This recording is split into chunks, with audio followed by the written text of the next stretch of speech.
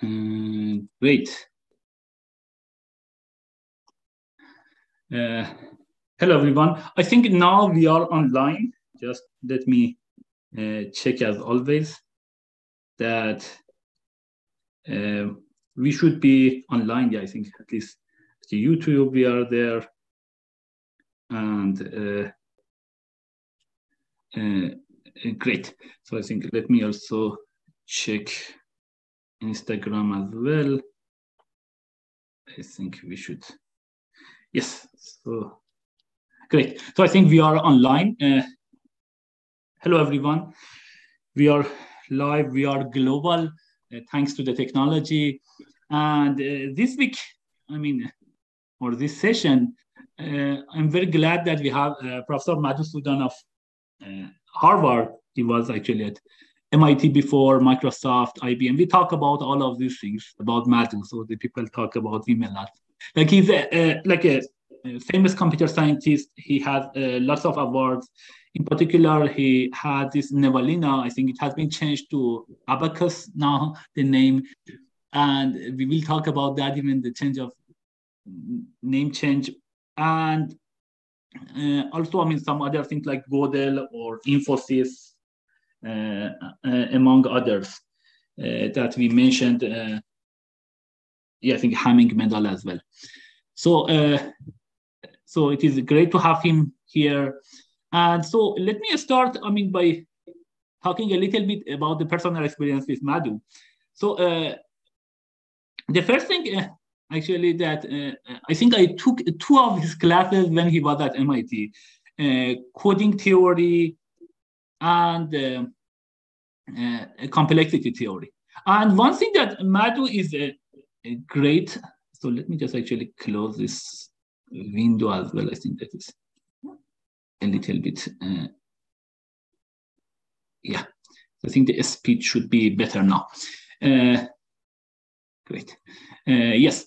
So so I took 2 of his classes, and one of the things that actually I can say, Madhu is great in like describing and giving intuition for very hard materials in a very simple language. And hopefully we will see that, and we will use that very important capability that he has in this talk to talk about the complicated thing that he's doing and try to mention it like in simple words that the people understand.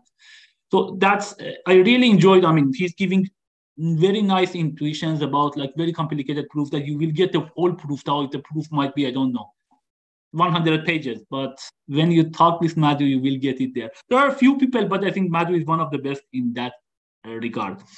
And so that's one thing. Yeah, I had a pleasure to work with him later, a few years ago, on some papers as well. And so that's just some personal things about Madhu. So I think that would be great things to have him here.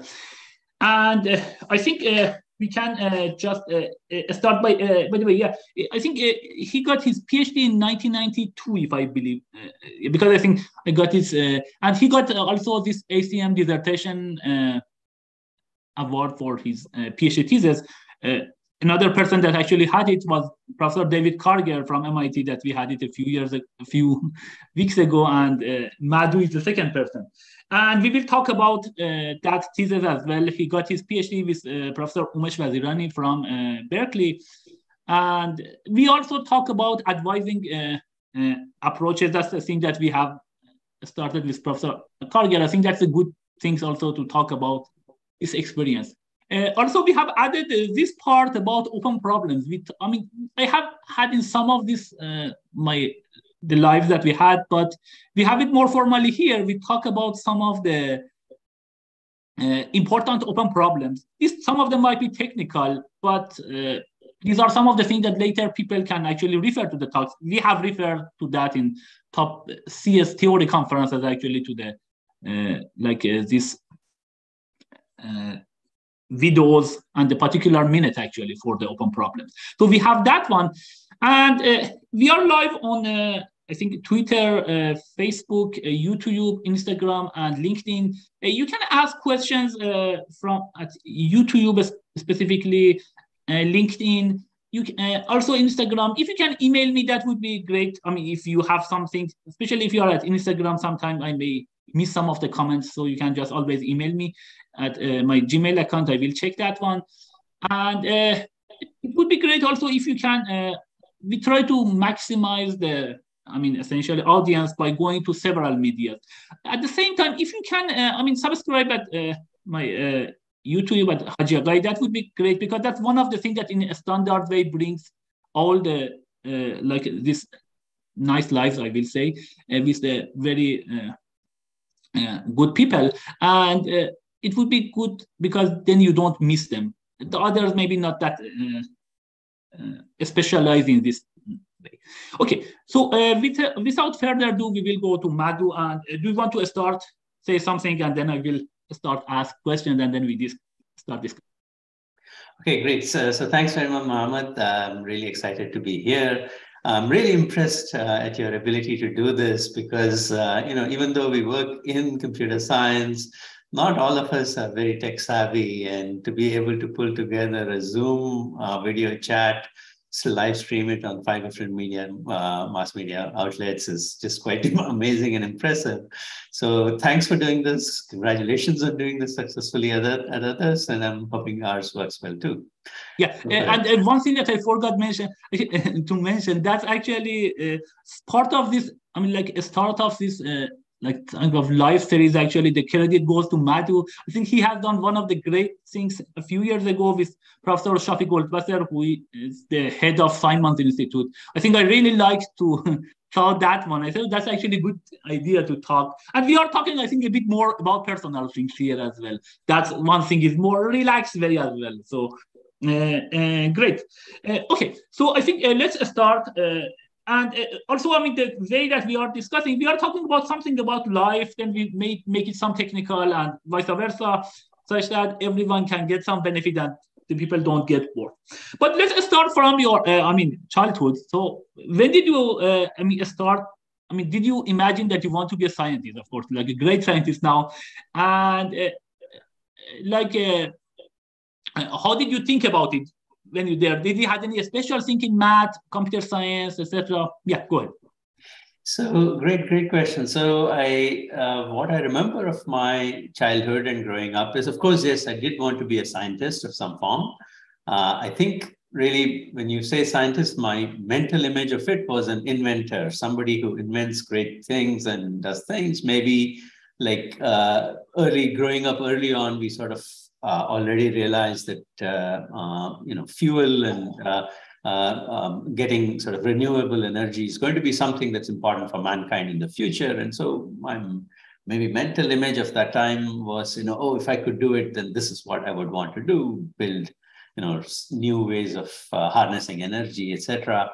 Never really thought beyond that as to how to connect it to actually what I know and how I do it.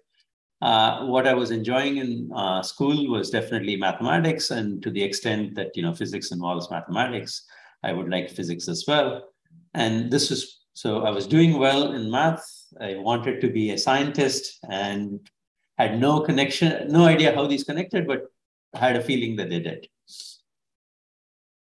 Great. So any person in the family was professor, or teacher, or that thing also important? We've had lots of sort of teachers in my family. I think my father's elder brother was a teacher. My grandfather, who died well before I was born, was a teacher, etc. But they were not close enough for them to be personal impression, to create a personal impression. And these were really high school teachers or middle school or even elementary school. The same was for me, actually. Yeah, go ahead. Exactly. So you probably know this feeling. I mean, when I started to think about research or to learn about advanced and higher education, more or less what I was learning was from peers who were, in my school, whose elder siblings might have gone off and done something and so on. And that was the most that I knew about higher education and academic research and all that.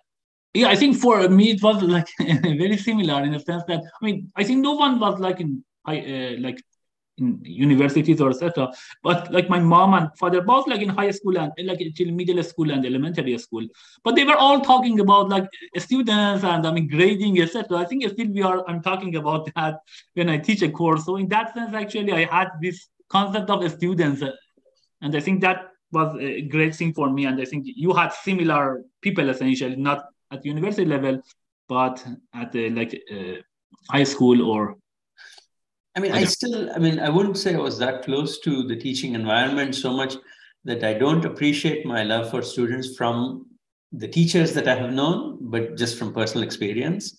I can sort of, the Indian culture was somewhat different, and there, students are usually treated as pests. And, these are not people who, help, but, they're necessary evil. I But see. but at the same time, that's not everybody, and there were definitely teachers in my own experience from when I was teaching. Some of them who really went out of their way to be nice to me. I remember a teacher in primary school who was so happy with the performance in an exam that she went out and bought a book for me and gave it to me, which is like way beyond the people's means and abilities in those days. So it was like there were lots of special people for sure. But at the same time, I don't know that the general impression that, oh, I should love teaching came from my own experiences. It just happened to end up that way. And most of my love for teaching came from the time that I started doing higher education, maybe college, more likely PhD, and then. Great. And do you want to share anything about, your family? How many children do you have? One question is essentially, I think probably lots of scientists they have, whether my children should go my path or they should go some other path. Because somehow, if you can influence them, whether you should do that or not, I think that's actually a question that I have it with my 3 children. And I think I'm sure lots of other people have that. I have one daughter who's already in college, and she's choosing her own path. So she's studying history, maybe international history. And, I do would say that, when they can talk to us and learn something from us, they should, because we have more time to give them. And we can probably give, in things that we know well, we can give them better explanations and better training. But at the end, the path to be chosen is their own, right? So I don't know that it ever works, especially, this applies not only to my children, but also to my students and so on. You try to, give them sort of juicy, tantalizing stories saying, look, if you go there, you could probably do X, Y, Z. And if you do this, you could do X, Y, Z. At the end, what they do is what they're probably best at doing, and then that might be a path which is aligned with something you suggest, and then it might be completely different. So you can't really choose it for them. You can provide them with lots of enticements. Yeah, I think that is one of the hard, problems in terms of thresholds, because I think this is always that works in both ways. If they can have some advantage if they want to go there. We have actually lots of great computer scientists. Parents were also great computer scientists. At the same time, I was always thinking that if like my parents wanted to maybe force me in some direction, maybe I didn't go essentially to higher education like a CS or other things. So in that sense, or like Olympiad or other stuff. So that is important actually to find the threshold. And this is not always easy to find it. I think that's for different people probably would be different. That makes total sense to me. Yeah. Great. Good. So one other question I think the people will be interested in, like I think Madhu, lots of great achievements. So how many hours per day are you working? Like in past, I think that when you were a PhD student and now, of course maybe it changes over time, but yeah. Yeah, I think our work and lifestyle is special in that we don't really have an on-off button which we turn on to do work and turn off to not do work. Yeah. So it's conceivable that I'm working all the time. It's also completely plausible explanation that I'm not working any of the time. So there are programmed kinds of works. When you teach, you're actually working. When you prepare lectures, you're actually working. When you're preparing a seminar, you're writing a paper, you are actually doing it. But the real work that goes on in our life is when we are thinking about research problems. And one of the sort of wonders of our field and our community is a research problem usually sits in our brain. I mean, sits in our, I don't know if what the neuroscientists say is the capacity of our working memory, but it usually sits in that small, tiny amount of space. And then you think about it when you're on a walk, when you're cooking, when you're doing anything else, you're thinking about it. So the spectrum of how much you think about a problem varies a lot. I think, that being said, compared to people that I have known, I tend to be on the side that's more lazy and works less. And there are people who have more clear, disciplined ways of working, and they're often more effective. But I'm not going to change my lifestyle, because this is what I think works most productively for me. I mean, I think I am maximizing my output, and my output is not usually defined as saying, name the problems today and solve them tomorrow. But after a month of working, you look back and you say, what did I learn? And if you can name 5 things that you learned, that's great. And, that's, they may not have been on your agenda of things that you wanted to learn in the beginning anyway, but that doesn't matter. Yeah, actually, I think you mentioned the great things, like when you do research, that is different about teaching or other things. Like, that then there might be some clear border between non-working and working. But when you do research, really quite different things. And I think for me happened, I don't know, there probably happened for you as well. Lots of nice theorems that I could prove actually happened when I went to sleep with that.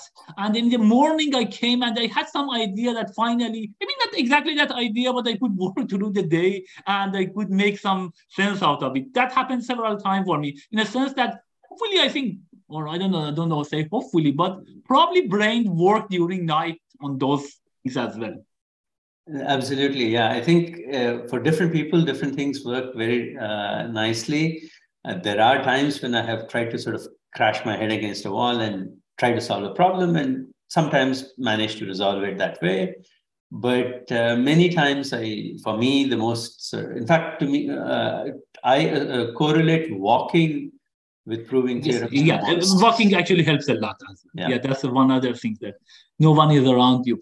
So great. And so I think we will maybe ask this one upfront about like when you, because I think when you are like a PhD student, then lots of things is on you to think about the problem, because I think I will mention to my students that when they graduate, a PhD student, they should be better than their advisor in that area, because I think that's the definition of PhD in some sense, that you are like some of the best, and including your advisor.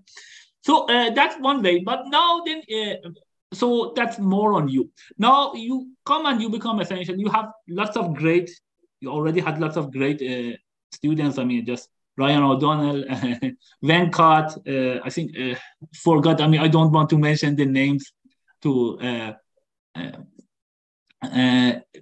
so such that I miss some of this. But yeah, so that's the thing that, but you can see all of them in Math Genealogy. I think that's the website that you can see all the things, and of course in your CV. And forgive me if I forgot some particular name, but these are some of the names that just came to mind. So what would be the style of, when you advising PhD students? Because then you may advise several students, at the same time. Can you work with all of them on their problems, or some problem you may like it more? And what do you do in that case? I think that would be also a good.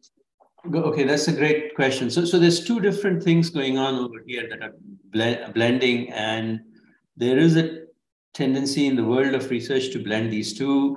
I try to at least separate them in my head, but in my life, it cannot be separated. What are the 2 issues? One is we want the students to do as well as they want to do. 2, we want the most clever people to be working on the problems that we want solved. So there is an agenda saying, I want to do research in this area. The more collaborators I can find, the better. There is this wonderful pool of intellectual power, that's your students, and we want them to do as well for themselves as they can. Sometimes it's actually good to merge the paths, saying, okay, look, you And I don't tell them, look, you are good for working with me. You are not good for working with me. I never make those assertions. Some of them want to work with me. They're welcome to. Others hear about my problems and say, look, I try to find something else. That's fine with me. Either style of working is great. I mean, some wonderful people. I mean, Ryan O'Donnell and I don't think have a single paper together. Ben Rossman and I don't have a single paper together. Venkat Guruswamy and I have like infinitely many papers together. So there's very different styles that work for different people. If they like working on the problems that I have, that's great. Some of them work with me on my problems and go on to work on many other things of their own. So that's good also.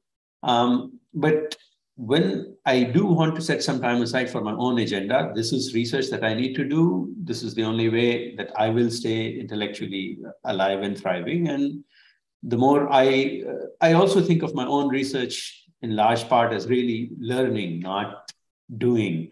So I want to learn new things so that, and the proof of that is that I can also do some new things, but really the learning is the agenda number one for me.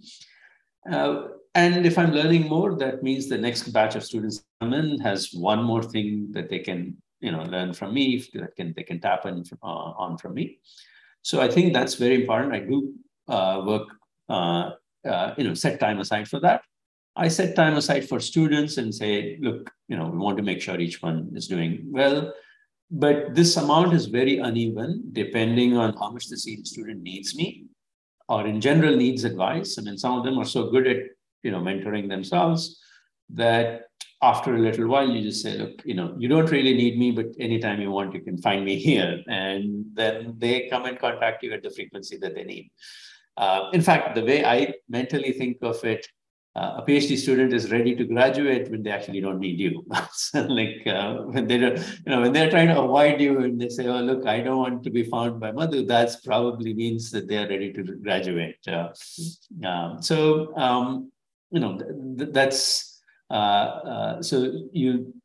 the amount of attention you give per student scales with their needs. And but then I don't conflate that with the amount of time that I might be spending with them, because I'm spending with them on the problems that I am interested in. If it's problem time, that's separate than advising time. And these two I keep separate. I don't, so there may be some students with whom I'm spending a lot of time, even though they don't need it, because they're actually working on the problems that I care about, or, so that time I keep I account for it differently. So that I think that's one thing that came to me. I want to get your opinion. That some students come and say, this is a problem that I want to work on it. And then the question is that, you feel like as an advisor, maybe you should also think about it. At the same time, maybe it's not our life somehow is limited. We cannot think about all problems in depth, essentially. So in that case, what would be the style that you are taking? At the same time, you feel bad if he's just coming and reporting to you, and you may not know some of the background, etc. So what would be the trade-off in that case? So I rarely am able to jump into a problem that somebody gives me and says, here's how I would think about it, or here's how I can solve it. I'm not that good a problem solver that I can just pick a problem and do it. But occasionally when people come to me with a problem, I'm also, at the end, I think at heart, we are also people in our field of CS theory are, puzzle solvers. We do like puzzles. If somebody says, here is a question and can you guess the answer? I'm definitely going to think about it. If I understand the question that think I should know the answer, then I really want to solve it. And so there will be occasional times when I will say, oh, look, I will try to think about it because this is something that I should be able to do. But if it looks far from my line of expertise and I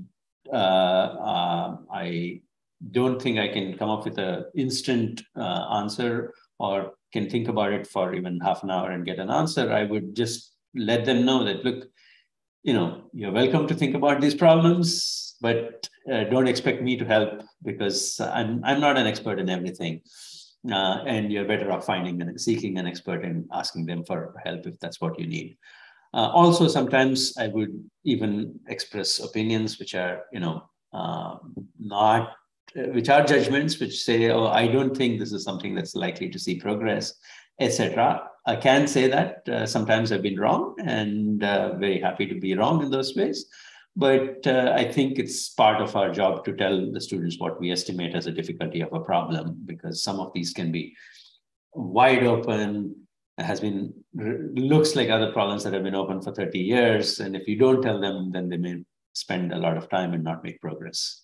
Yeah, and I think I want to add something. A few things that you mentioned, they were great. One is that, I mean, like, you are working on theory. I think this is like I think lots of, I mean, we are talking about Madhu, one of the best currently like in CS theory. And it's not the case that, I mean, when you ask a person, you expect that you will have the solution for you. I mean, that takes time essentially. And I will say that if the answer actually can be very easy and tell you, probably it's not worth doing the research, because that's the thing is that it should be hard, and then everyone should think about it, because if like Madhu can solve it easily, so in some sense maybe problem is not that deep essentially.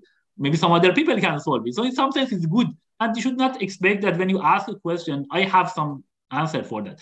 At the same time, I think this is one thing that, and then I think that you were underestimating about the advising, like in a sense that, I mean, the way I'm sure that somebody asks you a question, you have so much great intuition that you can just add to that and mention, I mean, the different, because I think that's the part that I want to go about leading a research. That if you may not do actively that problem, but you may lead a research. I think that's an important thing, because you may just say this is this problem. Of course, I mean, you don't know the exact solution, but you know who are the people who work in this area, for example. I will say that happens that, okay, if this person worked on it and couldn't improve the constant, don't expect that you will at least, I mean, get the results soon, because that would be probably a hard problem. But maybe, I mean, this person is like more intuitive, you may get some improved constant, or several other things like this. Maybe this other problem is related to this. I think these are like more leading a research. And yeah, do you want to add anything on that? Yeah, I mean, I agree with you. I think we can sort of add context to the research, saying that, look, you're looking at this question without telling them that necessarily you're going to run into a wall in a minute or two. You can say also, here is a related question that may be interesting. Here's another related question that may be interesting. And very often we find that, you start heading in a given direction. Like it also happened in one of the joint works that the two of us were involved in, where the students were interested in a particular question, came to me, but then they also started exploring lots of related questions, and eventually the progress was made in a different direction than we would have anticipated initially. So I think as long as we are sort of learning important and useful things, it's good. And we have the experience of looking at questions from different perspectives from many over the years. And we can sort of say, oh, this might be relevant, this might be relevant. At the end, there's no promises saying this is the one thing that's going to be relevant. If we knew that, then we would have the theorem and we would have the result. But usually that's not the way things work. Yeah. Great. Yeah, I think we can talk about it advising probably one more session. I think just one quick thing that also I think came just maybe we can then pass through this one. That, I mean, like, for example, with different students, do you have like a particular time of the day that you will talk with them, or you may call them essentially, I mean, late night, I mean, not that late, but at night or evenings or something like this, or they may call you at that time? So I don't usually do phone calls or things very well. So usually when I'm in office, they're free to walk in whenever they can and find me. But the amount of time that we're spending in offices is also greatly reduced of late. I do make myself available on forums like Slack. So if they want, they can always ask me a question. If I'm able to, I'll answer it on Slack or on email, or depending on the nature of the how long I think the answer needs to be remembered. We might occasionally, very few people have said, oh, I need a Zoom meeting today in the next hour. Can we do it? When they do, I mean, if I can, I usually would do it, but it's not ever been asked for. My style is typically more like, oh, if we can, let's try to meet within 3 or 4 days is the typical window of time, that would be a quickly arranged meeting by my standards. There have been times I remember when, in the past, when we were in physical offices and so on, where a student would come in and say, oh, look, I have this result. And remember once Sergei Khanin came in and he had this result, which sort of became his PhD thesis. Yeah. It was a big deal. And I normally, almost fastidiously go home between 5 and 6 o'clock. And this time I just said, okay, look, why don't you come at the end of the day and we'll talk about it. And then I stayed on till about 7:30. And then, he explained everything and we went back and forth many times and just to make sure I understood what was going on. And it seemed to all make sense. So, if the result really demands it, you spend time then. But if it doesn't,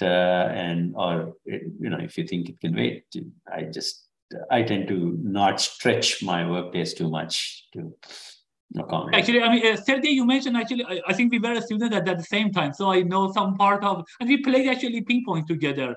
So sometimes, so I know some from the other side. And especially, I think his area was a bit, different from your main area. But he had done a great thesis, and I think he also got the ACM dissertation award. I think, if I remember correctly as well. That's right. Yeah.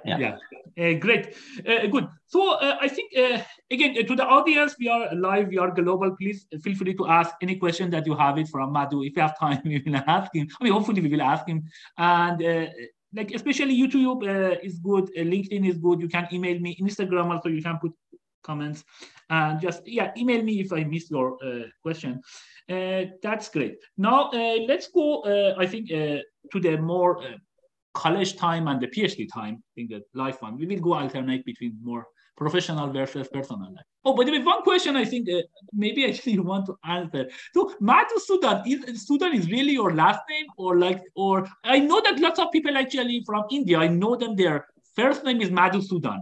But is it the case for you as well and then changed during the time? Right. Yeah. So actually, it's a good segue to let me just say a quick hello to my family who in India who may be watching, my mother and my father and my sister. When I was named, for some reason, my mother and father chose to name me Madhusudan. This is a single given name. Yes. It happens. But they also happen to spell it as in two parts. So there's a Madhu and then a space and then a Sudan. And when you are in India, this is fine. You always are asked to spell out your name as you would spell it out. And there's no firm distinction between first names and last names, given names that were given by your parents and your surnames. Some people do not have last names, which goes down within the family. I don't, for instance. And in my case, it just so happens that they had these two parts. And when I started moving to the US and there was some sort of a need to invent a last name, I just used the second part as a last name. And so, which unfortunately lost me lots of priority in the alphabetical order and papers, but still, it's consistent. So I think that is the interesting thing that we are actually, I think that to just give a comment on that in theoretical computer science, I think it's a very good habit that we are actually going alphabetical versus some other things that they discuss who should be the first author, who should be the second. And I always say that, if like an author is really helping you, then in the next paper you will be with him. If not, maybe you don't have the paper next with him. So that's like the way of, great. So, okay. So let's go to the college time. And when you were, you got your PhD from Berkeley, and I think you were in IITs before that. So how did you choose a computer science versus just pure math, maybe? And then, what was your experience with Umesh? You want to say something to Umesh? And I think he had also several great students, so you can also add that as well. Yeah. So first, the choice of computer science. It was not really a choice. When you're in India and you're applying to, from high school and applying to colleges, you are expected to pick a professional direction. It's either engineering or medical sciences, to become a doctor. And you're expected to make that choice at high school level. And once why? Because really nothing else actually is considered, at least, maybe the elites who are sort of already in academia, etc., have a better sense of distinction. But if you're in the lower middle class and so on, you really don't know much about all these different fields. All you know is you want to get a good job. And then you ask around, okay, if you tell me that I should do engineering or sciences and I decide that I want to do engineering, what do you recommend further? And then somebody will just tell you, okay, these are, computer science is 99% likely to get you a job. Electrical engineering is 90% likely, and mechanical engineering is 80% or something. And that's it. That determines the thing. This is a more or less linear ordering. Everybody chooses it. And I was not particularly knowledgeable or savvy to do anything different. We didn't come from a family which had extensive background or experience in these things. So we just went with the general societal wisdom, which was computer science is what we should be doing. I had, like I said earlier, I wanted to be maybe a physicist if I'd known the phrase. I was good at math.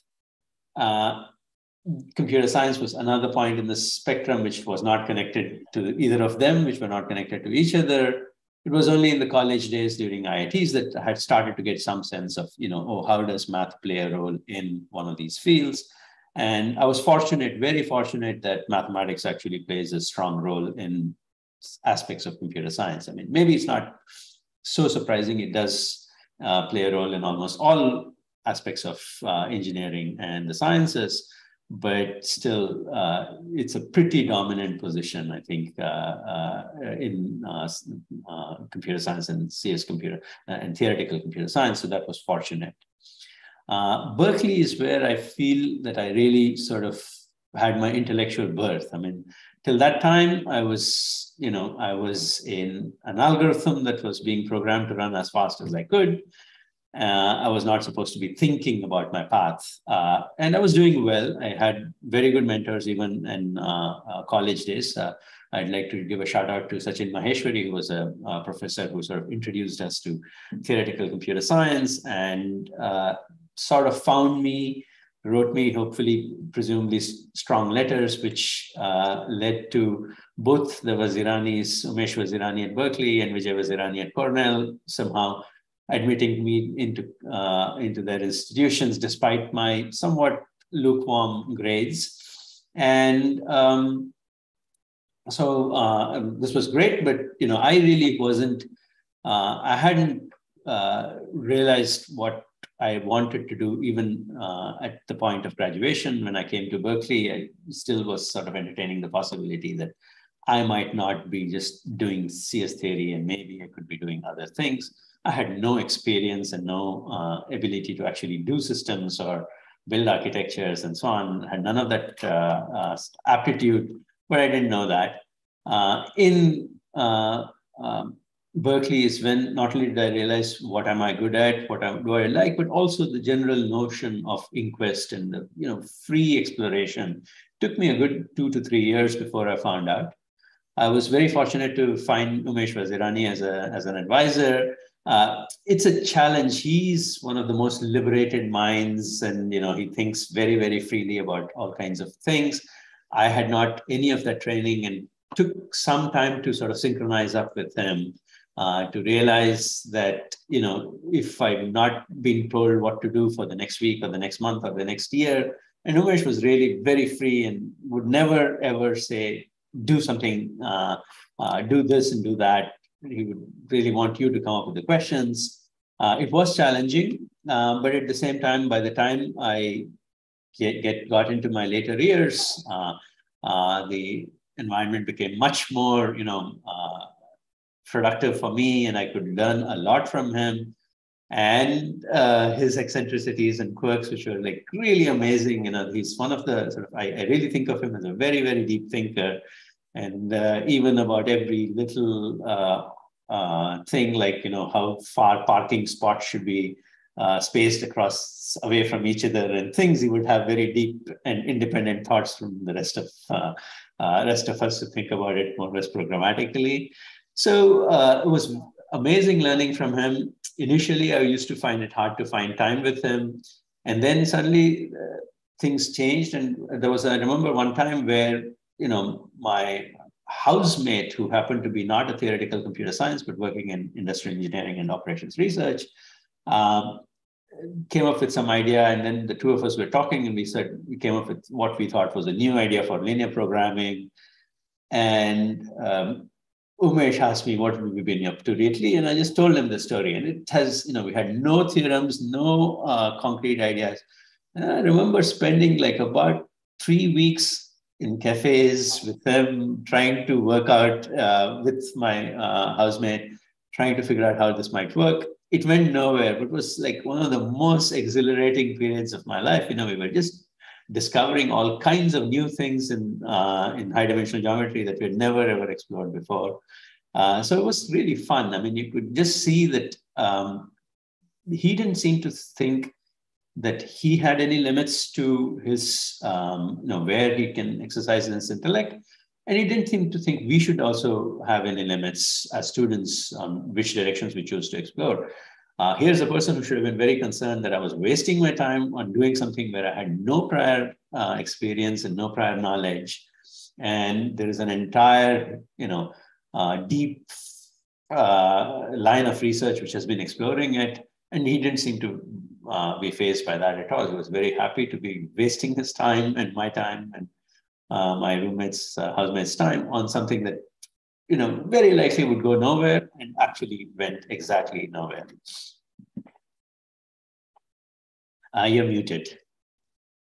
Yeah, sorry. I just mentioned this is live, there are children in the house. Sometimes I may mute it, such that it does not disturb the things. And also sometimes I will look at, the other system to make sure everything is working and no breakdown in live, because I'm the technician in some sense as well.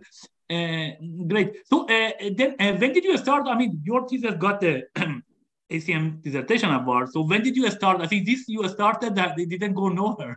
So how did you start the actual things that went everywhere? Actually, one of the things I'm very poor at predicting is which things will go somewhere and which ones are not. So during graduate school, I happened to start some collaborations with Ronit Rubenfeld, who was also a graduate student, who was a couple of years ahead of me. And she had this wonderful paper on the linearity testing, self-testing and correcting of programs, where they invented this thing called the linearity test. It was a beautiful technical innovation.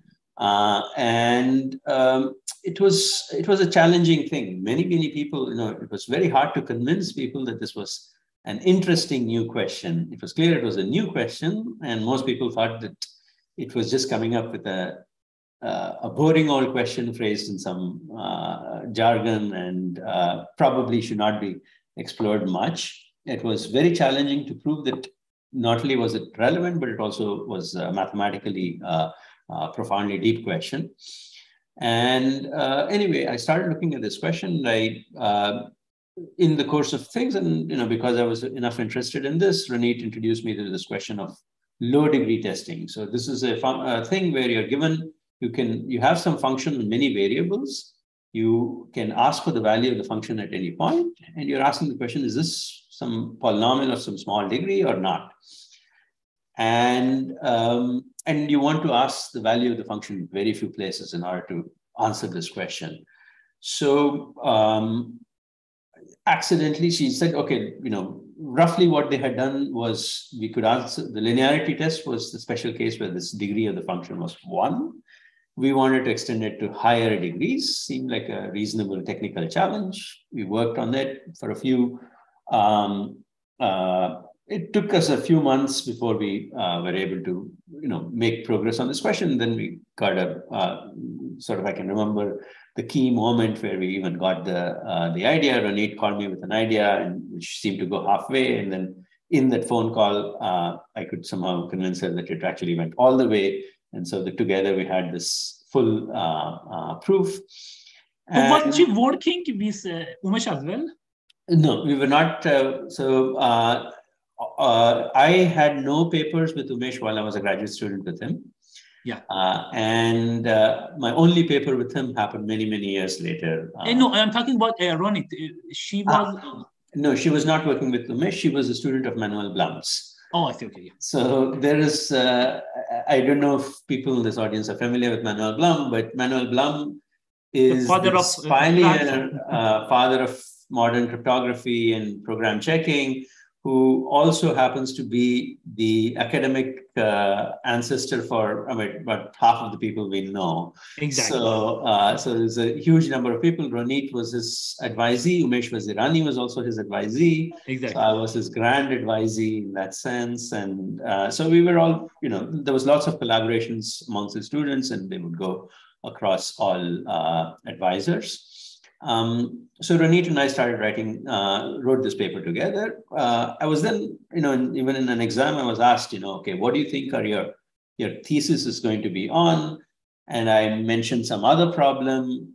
Dick Karp was on the examining committee. He said, oh, there's no way you're going to work on this problem in the future. And he was right. And then I said, okay, here's this other problem that I'm going to work on. And again, Karp sort of ruled it out and said, I don't see you making progress on this. And he was right. I haven't made progress on that question to this date. And there was this third problem. And I said, oh, I'm working with Ronit.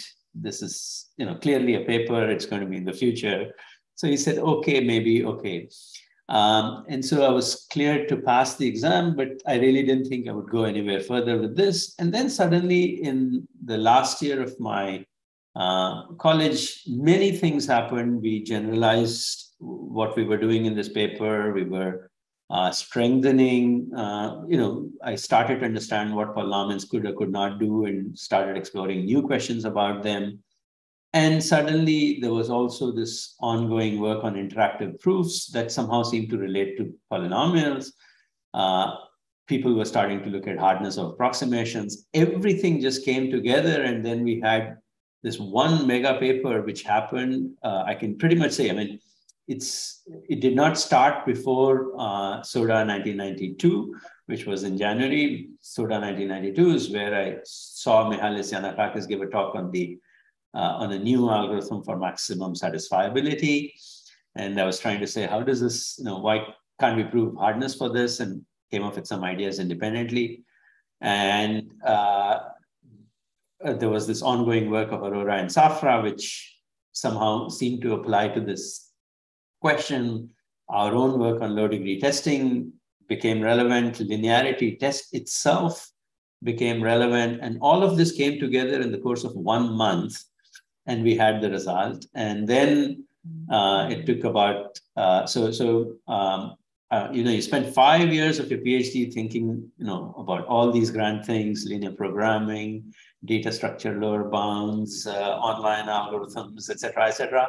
And then in 1 month, you sort of realize, okay, your thesis is going to be on polynomials and hardness of approximation. It's really quite amazing how our field goes. And this is how that particular thing happened. Yeah.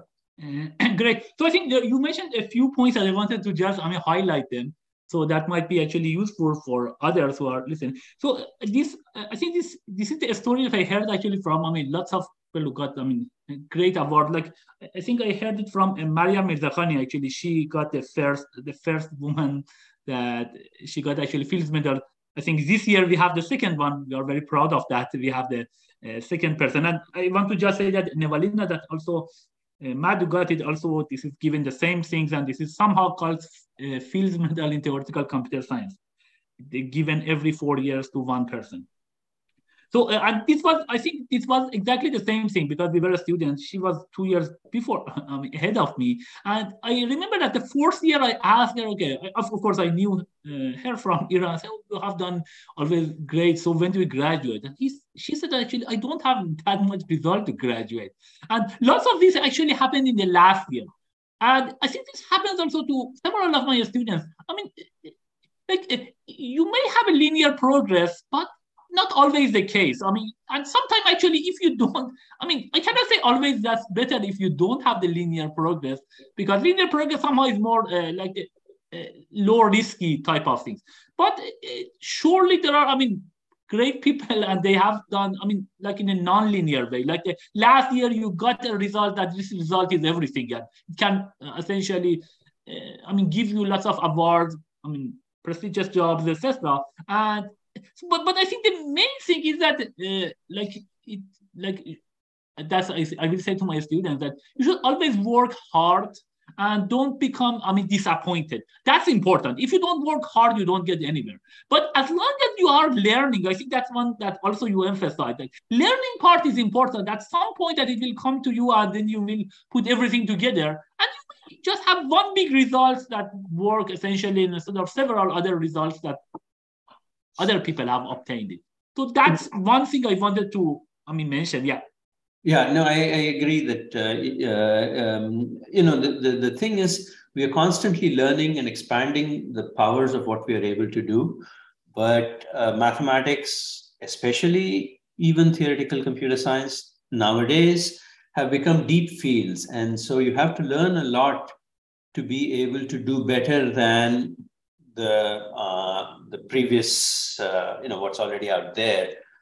So it is really definitely becoming, you're starting to see this kind of a curve where for a while students are not proving new things and then suddenly they are, proving all the new things. And it takes long. I think it's important to stress that this happens again and again so that students don't get disappointed. You also would like to sort of, have them think about, there are some times when they will come up with thoughts independently, which might have been discovered already before. And sometimes they tend to think of it as a bad thing that, we came up with this idea, but was already done before. I try to reinforce that this is a good thing. It says that the next time you come up with a new idea, maybe it wouldn't have been done before, and then you would have the result. If you're capable of coming up with new ideas, it's, there is a lot of other knowledge out there. So sometimes you might be rediscovering things, but that's not a bad thing. That's actually very good.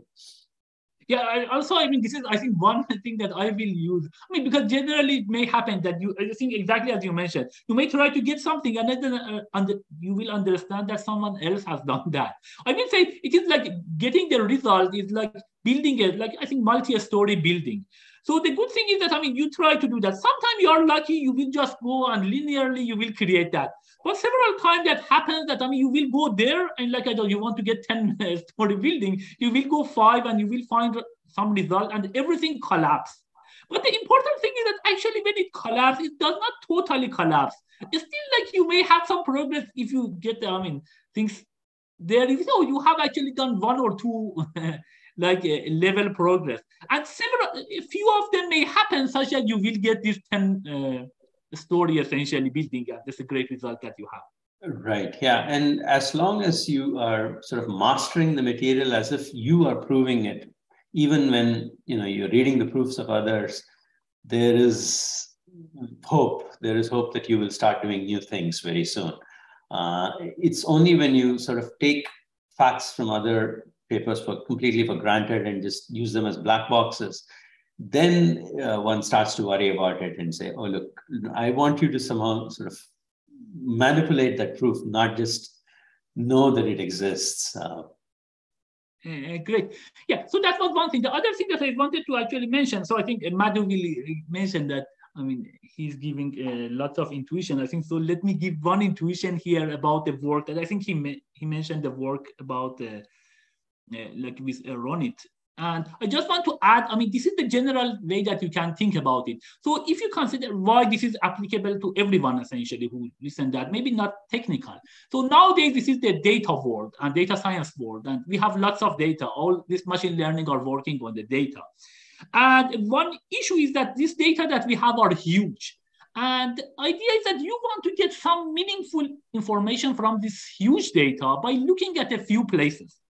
And because if you want to spend, of course you can read it, the whole things, but then you need to pay nowadays, actually, even to read it, you need to do it, these cloud things to Amazon, like Microsoft or Google or some other thing. Like you can read everything, but reading everything is costly, takes time, and also it costs.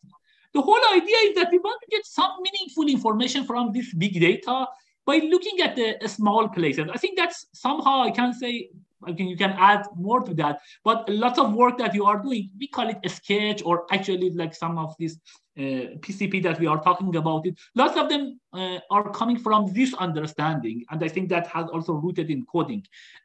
So that's somehow the general idea that we are talking about. So if you don't know that much about the things, this is the whole idea. And here, of course, the idea is that we want to get like into like a deep dive into that, see like whether this information that you will get is correct with some probability, or see some chance, or because you can randomly give some information, but we want to do better than random.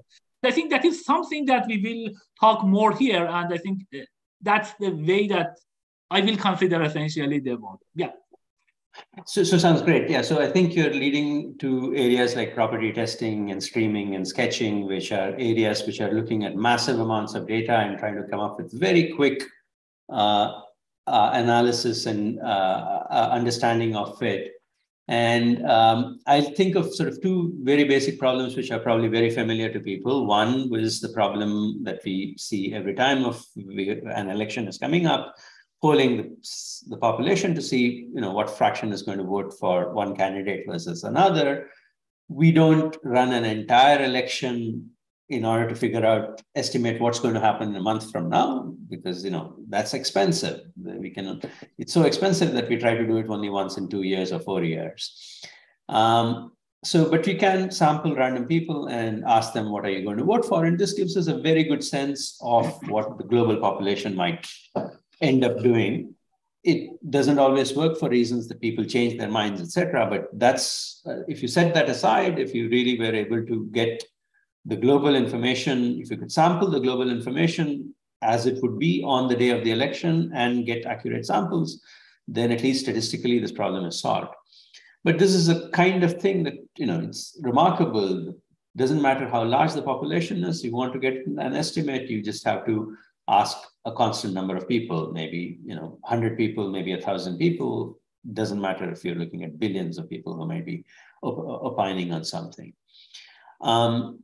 That's an example of property testing. Another one that I think of, which we sort of, which relates closely to this low degree testing and other such problems, is what I call the Kepler problem or the Tycho Brahe problem. People had data on the movement of the planets for longest of time, and we're trying to come up with a hypothesis which would explain what this is. So they know at any given moment of time, if you're standing at a particular point on Earth, where exactly that planet is sitting. And they're tracking this information over time for many, for years they had this information. But based on this information, they were trying to figure out what is the space of all the things. There was even this notion that all these planets were moving in circular objects around the Earth. There was theories which said they were moving in circular objects around the sun. And then there was the correct thesis, which is that they're moving in elliptical orbits around the sun. If you look at these kinds of questions, is there, I don't know the exact radius of each one of these planets and their movement, but I want to quickly answer the question, are they moving in circular objects around the sun? Are they moving in circular objects around orbits around the Earth? These are questions that you can formulate. These are roughly the analogs of property testing, low degree polynomials. If you convert this to algebra, there'll be some polynomial equations, and you want to know, is there some polynomial that from the set of polynomials that you're thinking of, which would explain all the data? And it makes a lot of sense that if you could get very quick ways of analyzing it, it would be useful. And it hasn't been till the modern era of computer science that we've realized that, yes, all of these questions can actually see very, very fast algorithms for it. And yes, they have been very useful in this PCP technology, which we might probably touch upon later. But they have also, I think they have general natural appeal. Fitting polynomials to data is something that many fields of analysis do. Physics might do this, and in many forms of engineering and so on, you might want to do this. Chemistry, you might want to do this. We have very rapid ways of analyzing this data and seeing, will the polynomials fit and explain, or is there no point looking here, we look elsewhere? Great. Yeah, I think this idea that we are this actually, if you work in Python, even there is actually, so in some sense, this is kind of regression. Some version of regression, and even in Python, actually, this is one that is very useful. If you want, you can just write and have a polynomial that goes through a set of points. You will say the degree and it finds it. So it's very like a basic problem, and that's, I think, the whole idea of like work that Madhu has done it on. The people in theoretical computer science are doing. Of course, the people are using it, but like somehow the current thing that you are using, that, as I mentioned, that function, for example, that currently is in Python, or several other things. Some of them actually based on some of these theories that, the people think over time and then go little by little each time they improve it, and at the end you may use it, and like maybe the simple things, but at the end actually like some people spend time on doing that. And so that's the thing that we will go. So that's the whole idea, that we try to see these points, we try to understand the shape of these points in some sense. Great. So I think we can go now, I think, to talk about like your thesis, because we had some kind of essentially introduction about efficient checking of polynomials and proofs and the hardness of approximation problem. So if we talk about the hardness of approximation, we can talk about it. Madhu got actually the ACM doctoral dissertation award for this, Godel prize, this, Nevanlinna prize, and a few other things. So that was one of the main, like the part of the work, and also some coding that we are talking about. So yeah, go ahead and please, talk about them. Great. So maybe, yeah, the thesis had these many components. The most important one for us to probably understand is the hardness of approximations part, and maybe I'll start with that. Exactly. That's a great thing. One of the most powerful use of data is so that we can optimize with it. We can run data and solve many, many optimization problems very quickly on them. But we would like to understand how well we can solve them theoretically. When can I expect an algorithm to be able to zip through something and compute an answer, and when can it not? Let me give two examples of optimization problems that we might want to solve. I have, say, the database of all the costs of airplane travel from point A to point B on Earth.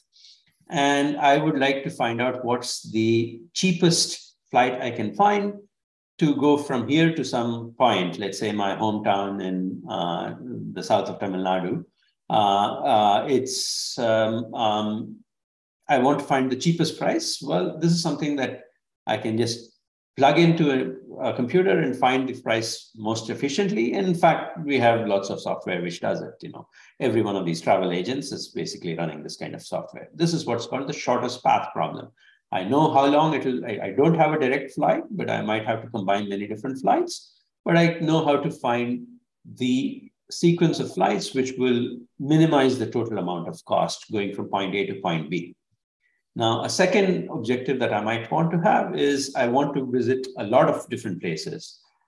Excuse me. Excuse me. Sure. Sorry about that. So a second problem is when I want to visit many different places, I don't have a particular objective. Maybe I'm really this is what's called the traveling salesperson problem, because they want to visit a bunch of places where they want to do business, but they don't have a particular order in which they want to visit them. In fact, let's choose an order which will minimize the total travel cost. Okay. For any given pair of places, we know what is the cheapest way to fly from A to B, because this is something we just solved. And now we want to know what is the total, how do you minimize the total cost of this entire travel? But maybe I want to go to A first and then B and then C, or maybe I go to B first and then A and then C, or maybe to go to C first and then A and then B, etc., etc. So there are many possibilities. And as the number of places grows, the number of possible things that I might want to explore explodes exponentially. It's called n factorial, if you've seen this. And numbers like 10 factorial can already look, imposingly challenging. And we would like to know, is there a better way of finding the shortest trip than exploring all the possible orderings of these things and then finding the cheapest trip, which will follow that order? And To this date, we haven't found a normal fast polynomial time algorithm. We have better exponential algorithms, or sometimes we have things which don't work very well, but these are called approximation algorithms.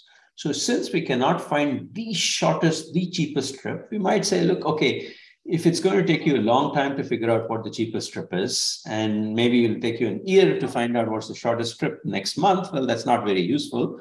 What can you tell me in a day or in an hour or in 10 minutes? So maybe I can give you a path and I can give you some sort of a guarantee saying, look, this is going to cost you $700, but there is no other way of traveling to all these destinations, which will cost you less than $500. And if you want me to optimize the difference between 700 and 500, I can do it, but it'll take me a week, or it might take me a month, or it might take me a year. You can look at this data and say, well, can I try to use it? And certainly 700 versus 500, it doesn't sound terrible.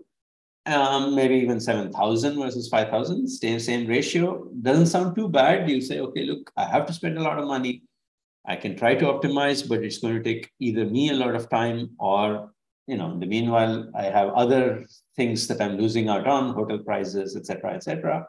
So why don't I go for a slightly weak solution? That's called an approximate solution. It's still promised to be good. The cheapest might be 5,000. We don't know if it's there, but we are paying $7,000. That's, in worst case, it's 40% more, but maybe it's not. These kinds of solutions are completely acceptable in cases where this exponential search for the optimum is not avoidable. This is what we would like to find. Until the 1990s, we really had very little understanding of how it works. We had very good understanding of how to find the optimal solution and when is it really going to be very hard and no fast algorithm will exist. But finding approximate solutions, we completely had no clue about it. And one of these remarkable things that happened in my thesis, along with other accompanying work, my thesis was itself jointly written with many other authors, and then there were many other papers that contributed to this theory, the theory of PCPs, was we were finally able to show that for many problems, finding really good approximate solutions is actually as hard as finding the exact optimum. So exact optimum, it seems very hard. Even approximate solutions can be as hard. And depending on the nature of the problem, sometimes these approximations are very good. They rule out really weak approximations, and other times it shows something slightly tighter as hard. For traveling salesmen, I think it's like something like 1%. Getting a solution which is only 1% away from the optimum is hard, but maybe 10% is possible. We don't know how to do it. And maybe, but definitely 50% and even a little bit better than 50% is doable by now. Great. And PCP stands for? PCP stands for probabilistically checkable proofs. So maybe this also deserves some description and so on. It's a very intriguing concept. Now, I'll try to connect this hardness of approximations and PCPs later, but for now, we're only going to focus on what is this PCP object. Now, everybody who has seen proofs in geometry or algebra from their high school days knows that there is the proof is a very intricate, delicate object. You can, there are lots of proofs on the web you can search for that will prove 1 equals 2. And if you look at this proof which says 1 equals 2, there will be a whole sequence of equalities, and they're all good, except there's one line in there which is actually not good, okay? If you're allowed to insert one erroneous line inside your proof, then I can prove anything you want, okay? It's not hard to do that, because one piece of error can actually completely screw up proofs. So the general understanding of mathematics and logic has been proofs are very delicate objects. You really have to look at every line and make sure it is correct and being applied correctly, given how it's supposed to be applied, etc. Never make any mistakes. And if you ever detect a mistake, of course, the proof is wrong. It doesn't mean that what you're trying to prove is wrong. It just means what you proved there is not the proof of the statement that you want. You should have a question mark associated with the statement that is being proved and big X on the proof itself. On the other hand, we don't have, people submit proofs of various things. There are things called the Riemann hypothesis, and if you, it has $1 million price tag associated with it, saying if you solve this problem, you'll get $1 million. And there are lots of people who end up thinking they have proofs of the statement. These proofs can often tend to be extremely long. In the CS communities, the P versus NP statement and so on, there are proofs that will be like 100 pages, and they'll say, oh, look, here's a 100-page proof. And now it's up to me to find the error. In the standard method of proving things, as we've said, it's a very delicate thing. Somebody has to read all the 100 pages and make sure every sentence is correct. And we know we will find an error because at the end, we don't think there is an idea, but it'll take 100 pages of reading to find that error. 100 pages of reading a mathematical text is much, much more expensive than reading 100 pages of a novel. So these things are not written to be friendly. So what we came up with in our field has come up with is an alternate way of writing proofs. These proofs don't look like the ones that we are used to, but just because they don't look like the ones that you're used to doesn't mean that they're not valid. In fact, these are valid ways of writing proofs. In fact, you can write them as efficiently as you could write the old proofs, almost. Slightly longer, slightly more time consuming to write, but almost as good as the original. The real hard work is always in coming up with the proof, not in the writing of the proof. And now this format will be such that if the statement that you're trying to prove is not true, nothing you write will be error-free. It will be abundantly error-prone. So every 20 statements will, or you shouldn't be looking at a proof line by line ever, because that would just say, I'll just, up to this point, I was proving one thing and now I'm proving something completely different. You should really be checking different parts of the proof to see if they're consistent with each other. And this one is one where you can say, okay, look, I look at this part of the proof and this part of the proof and this part of the proof and see if they're consistent. And 3 parts, and by part, I mean a single bit actually in each one of these places. I can look at 3 bits and read these 3 bits. And if the proof was written correctly, no problem. We will say it's fine. If it was written, if the theorem itself was wrong, should have had no proof that would prove it, then these 3 bits will actually have an error with probability 1/2. Okay. But what is this probability over? It's not over what you wrote. It's not over the theorem. It's over what we choose to check. I choose to check, and I'll toss a coin, just like when we were doing sampling of people to find out how they're going to vote. I should sample people randomly. I should not always go to the same person, always ask Muhammad, who are you going to vote for? Similarly, in a proof, you should pick a random location in the proof to start with, and then pick some other locations that will be related to it and try to see if these are consistent.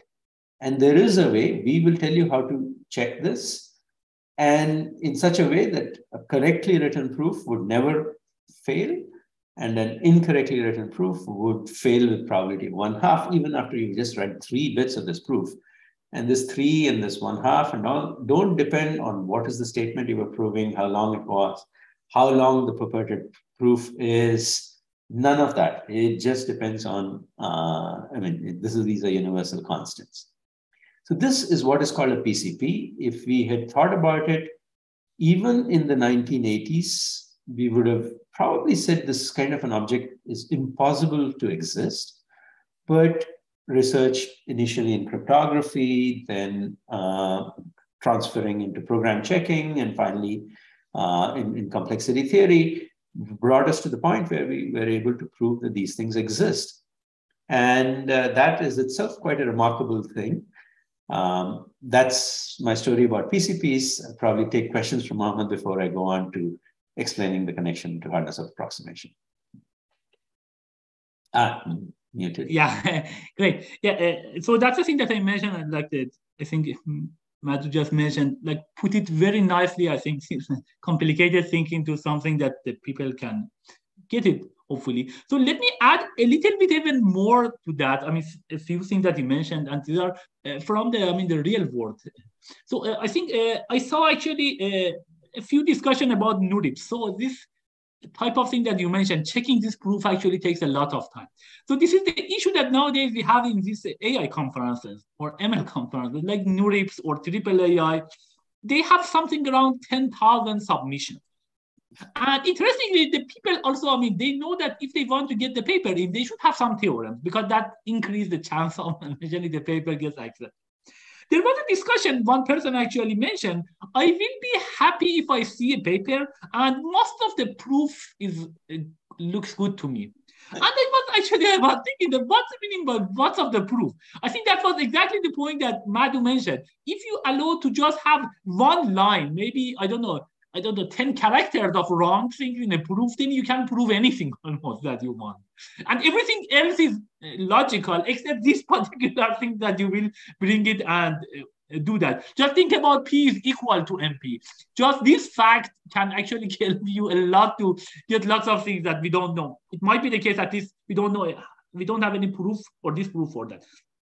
So that's important, and that was actually interesting. So somebody also it is interesting in this conference, like this NURIPs. Actually, I like it. So everything is online. So even the reviewer comments nowadays are using open review. The comments that the reviewer put it, the answer that you will put it, or I think the comments that they will put it, everything is online. The people can track everything. And it was interesting that I think one paper got the best paper award or like some version of that in ICML or NURIPs, and the people were complaining there are some big issues in that paper. How come this got actually the best paper award? And again, this because everything is like on the open, they can see it. Otherwise, of course, they couldn't see that. But that's the interesting thing. So this concept of proof being correct is very important. And that's, I think, is very important.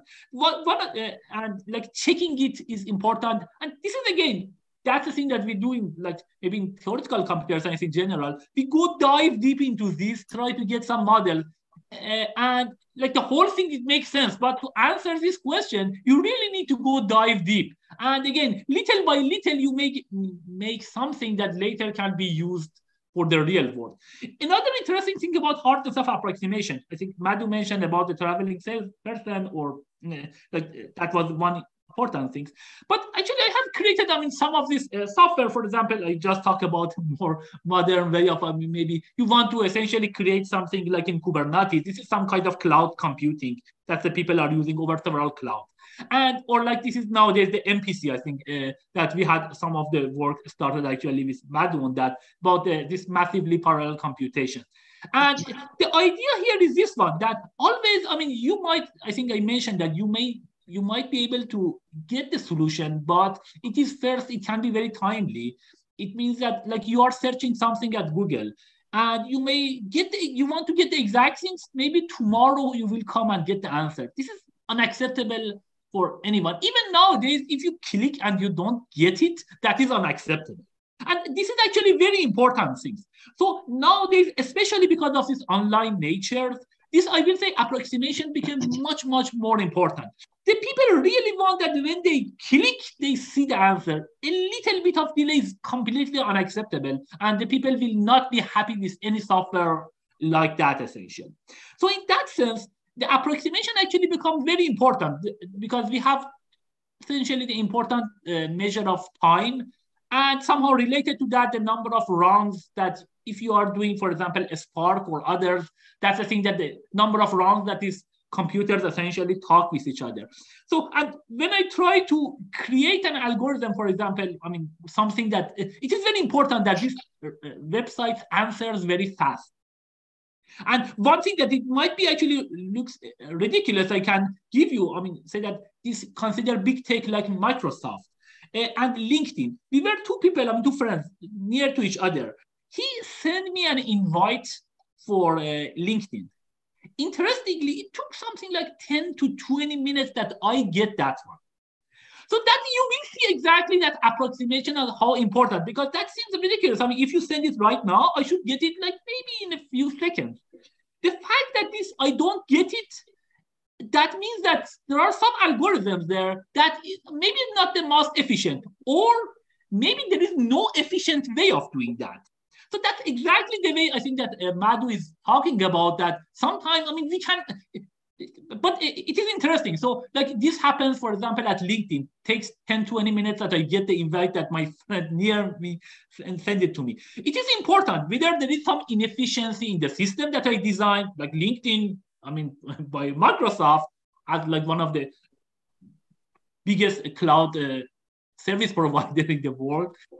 Is this because of that, because of inefficiency, or maybe it is not possible with this number of people, or with the current cost, or the time that we have it? So that's exactly the deep dive question that I think Madhu is talking about it, that this approximation that we want to get in a certain amount of time nowadays, maybe in milliseconds, it should be, can be done or not. Maybe Microsoft say, okay, I cannot do it, but sorry, I have a proof that it cannot be done. That is different, because otherwise, the people, if I look at it and say, maybe this is some inefficiency in the system, maybe their server is not written correctly, or like the backend or something can be improved. And that would be bad, of course, for companies like Microsoft that this happens there.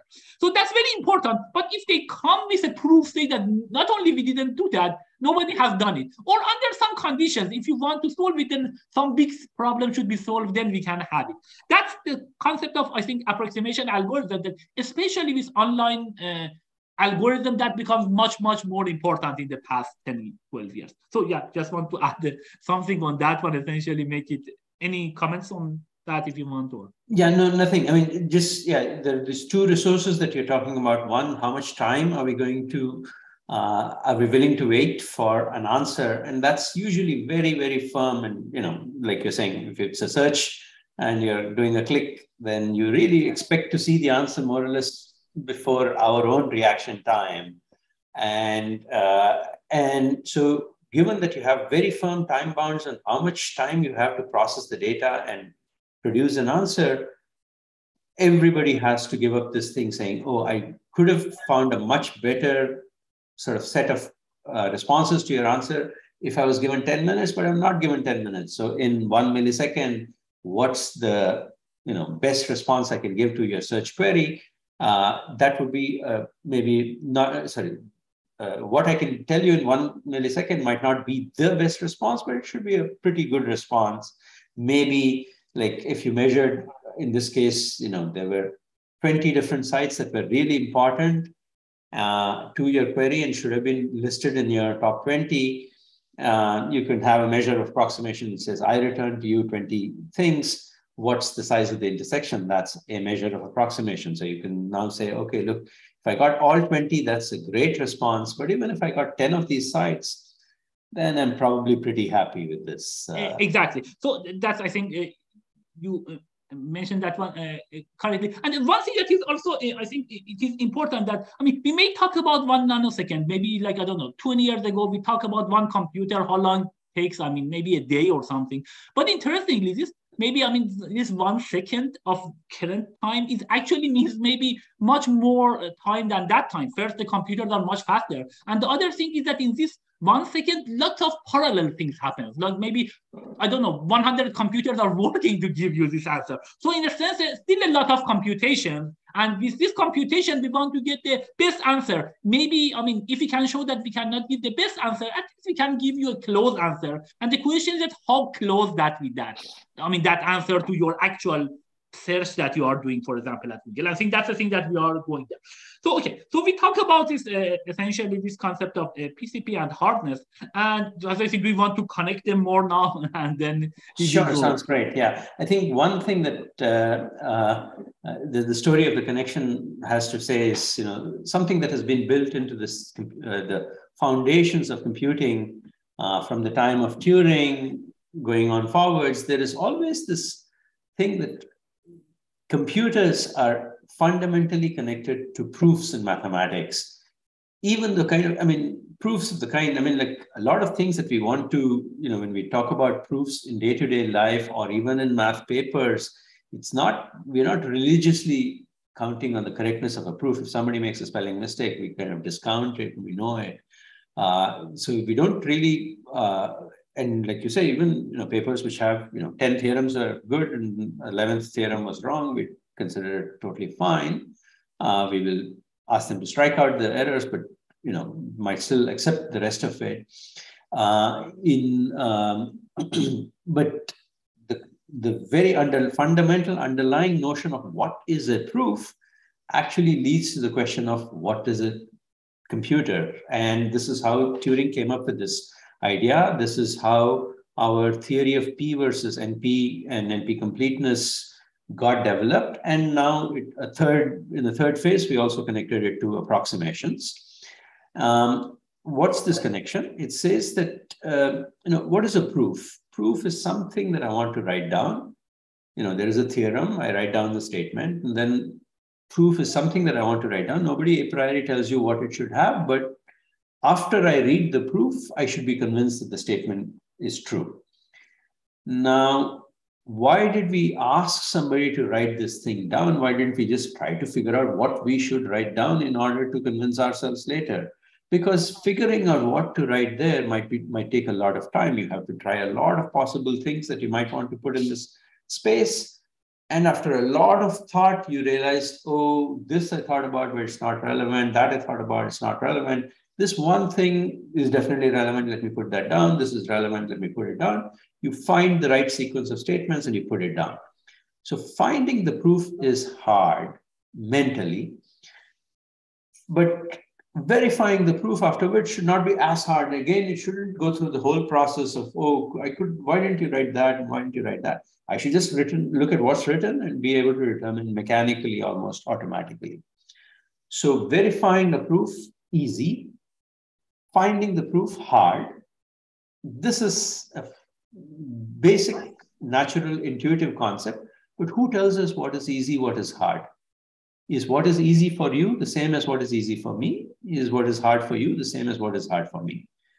And on this, philosophers and others have had debates over the years. And around the turn of the 20th century, around the beginning of the 20th century, people started to get a handle on this question. And they were developing a theory. Godel and Church and others were all involved in this research. And Turing somehow nailed the definition down. He said, okay, I'll tell you what is easy or hard. In particular, I will design this machine. We call it a Turing machine now. He probably did not call it a Turing machine, but it's a machine. Turing machine is a computer in modern language. And a proof is something that should be quick to verify on this computer, on this Turing machine. Theorem, we make no promises that it will be quick to find. We think it may be hard to find, but we don't make any promises about it. But the fact that the proof is something that is quickly verified by this machine is what distinguishes proofs from just the statement of the fact. So this notion that a proof should be easy, and easiness is captured by a definition of a computer, is how a computer came into being in the beginning of our field. It was not designed to solve actual optimization tasks. It was inspired by other computers that Turing was looking at in terms of trying to break the German encryption system and so on. But the object itself and the specific fact that there is a computer, you can design a single computer today which can be programmed to solve other tasks later. This notion of a universal computer, a completely programmable computer, came from this challenge of understanding what is a proof. Because you might say, I verify proofs differently, you verify proofs differently. Why should what is easy for you be the same as easy for me? You'd say, no, the universal Turing machine will show that all of these things could have been done almost as if fast and effectively. So it doesn't really matter which one of us is thinking about it. All of us should find all proofs easy to find. And there exists theorems which will be hard for all of us to prove, even there's short proofs. Okay.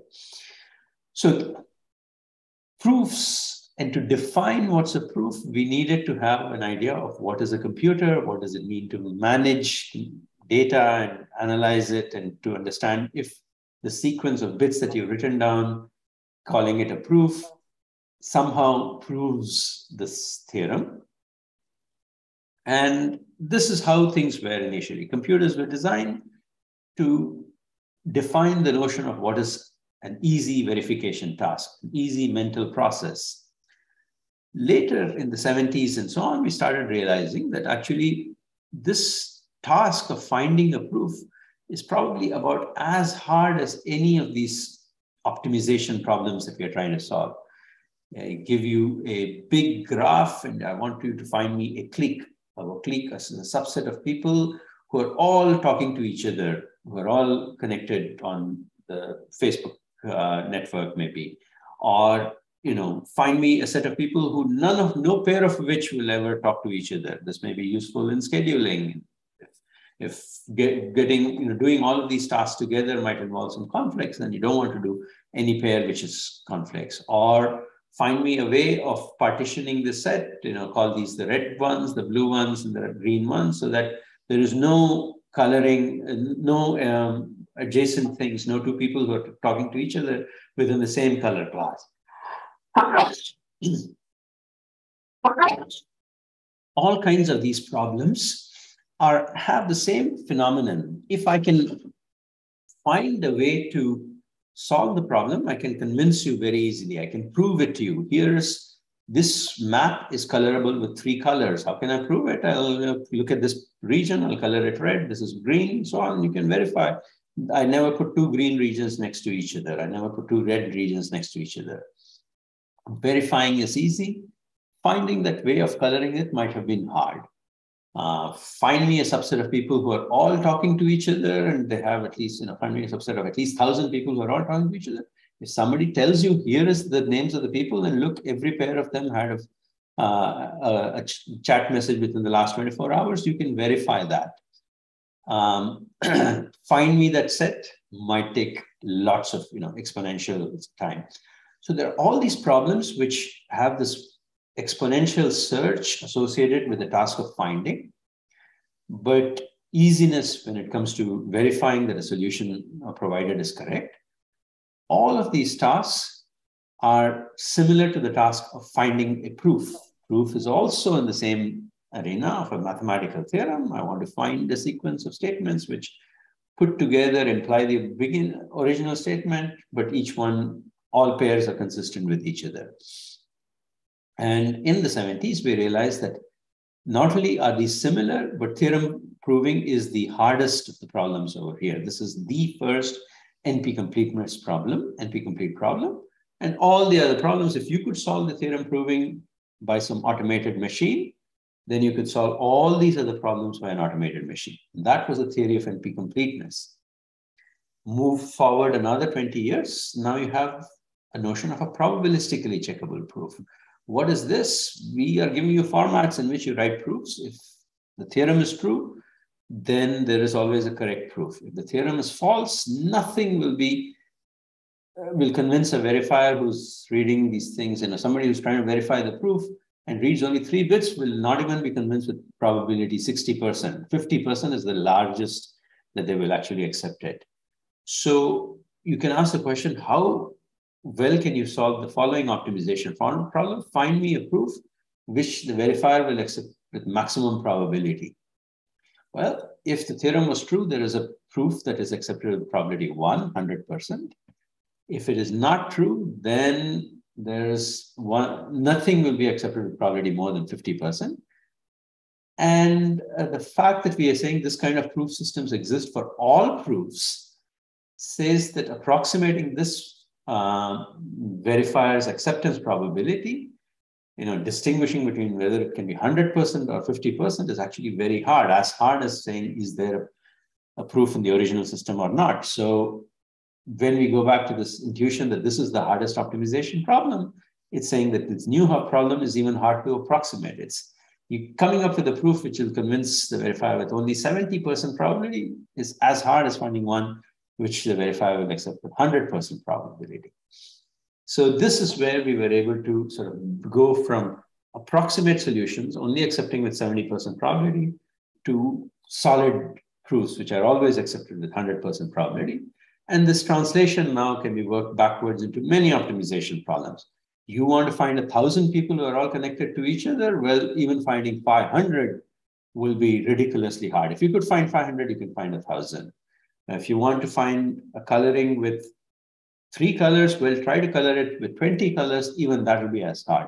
So these kinds of statements are statements that somehow follow, sometimes easily and sometimes with a lot of work, from the statement that if you have a proof which, can you find me a proof which can be accepted with little better than 50% probability? Well, that's as hard as finding a proof that will be accepted with probability 1.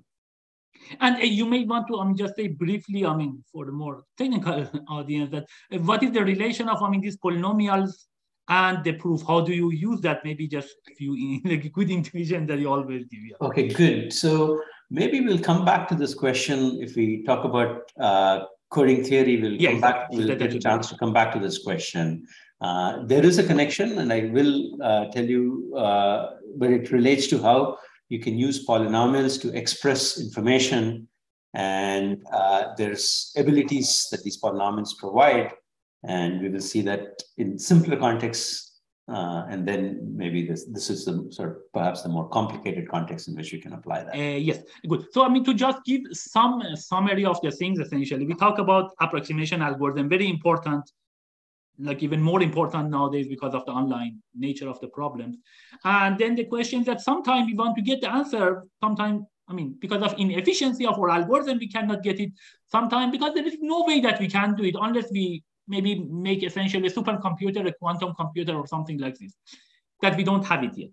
So that's important that we understand this one. That needs deep dive essentially. And that was the whole concept of PCP, that we can, of course, I think Madhu mentioned about the MP completeness. MP completeness, that was essentially asking whether verifying the proof and like in polynomial time or limited time is the same as obtaining the proof essentially at the same time. We don't know whether they are equivalent. Some people believe that maybe they are equivalent. We don't know that. And then here, but that is the issue that, can we get this one or we cannot get this one or like verify it? But here the question is that, okay, based on this condition, so we are somehow making some conditional things. So that assuming that finding the proof is harder than verifying the proof, then maybe for these problems, actually, we cannot get better approximation than this in a given time. That's the whole idea of, this is a nice theory of PCP that the people are thinking and giving this, and nowadays for lots of problems we have it. We have some limitations. Still, there are wide open problems here. And of course, again, because we dive deep into particular things, and it's not enough for us that most of the proof is correct. We really need all of the proof to be correct. That takes time. Even checking that actually takes much more time. And so that's the thing that we discussed about this area. And this is the great work of that, Madhu with quarters have done. Now let's do, some break, going something about, some more live. Then we will come to the next part of that. That is the coding. I think that's one important thing and very related to this. So so I think you have been in like a different. You got it. First IIT, then Berkeley, then you went to IBM, then you came to MIT. Then you went to Microsoft and now at Harvard. So this is a path that you took it actually both at industry and at academia. But the first question, have you applied to MIT the year that you applied to Berkeley?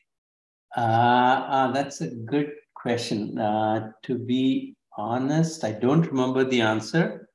It's quite possible that I did apply and did not get in, but I don't recall the answer at the moment. Yeah, that's actually quite interesting. Like I think we were talking with Professor David Karger before that. He mentioned that also he applied the ECS at MIT. He couldn't get it. Then he got from Matt and also from Stanford, that Knus actually sent him a letter that welcome to Stanford, and he joined there. But I think like Eric Demain is another example that I mean, later they become professor at MIT, but at the time they get admission, maybe, I mean, get it from the ESS. That's actually interesting about MIT.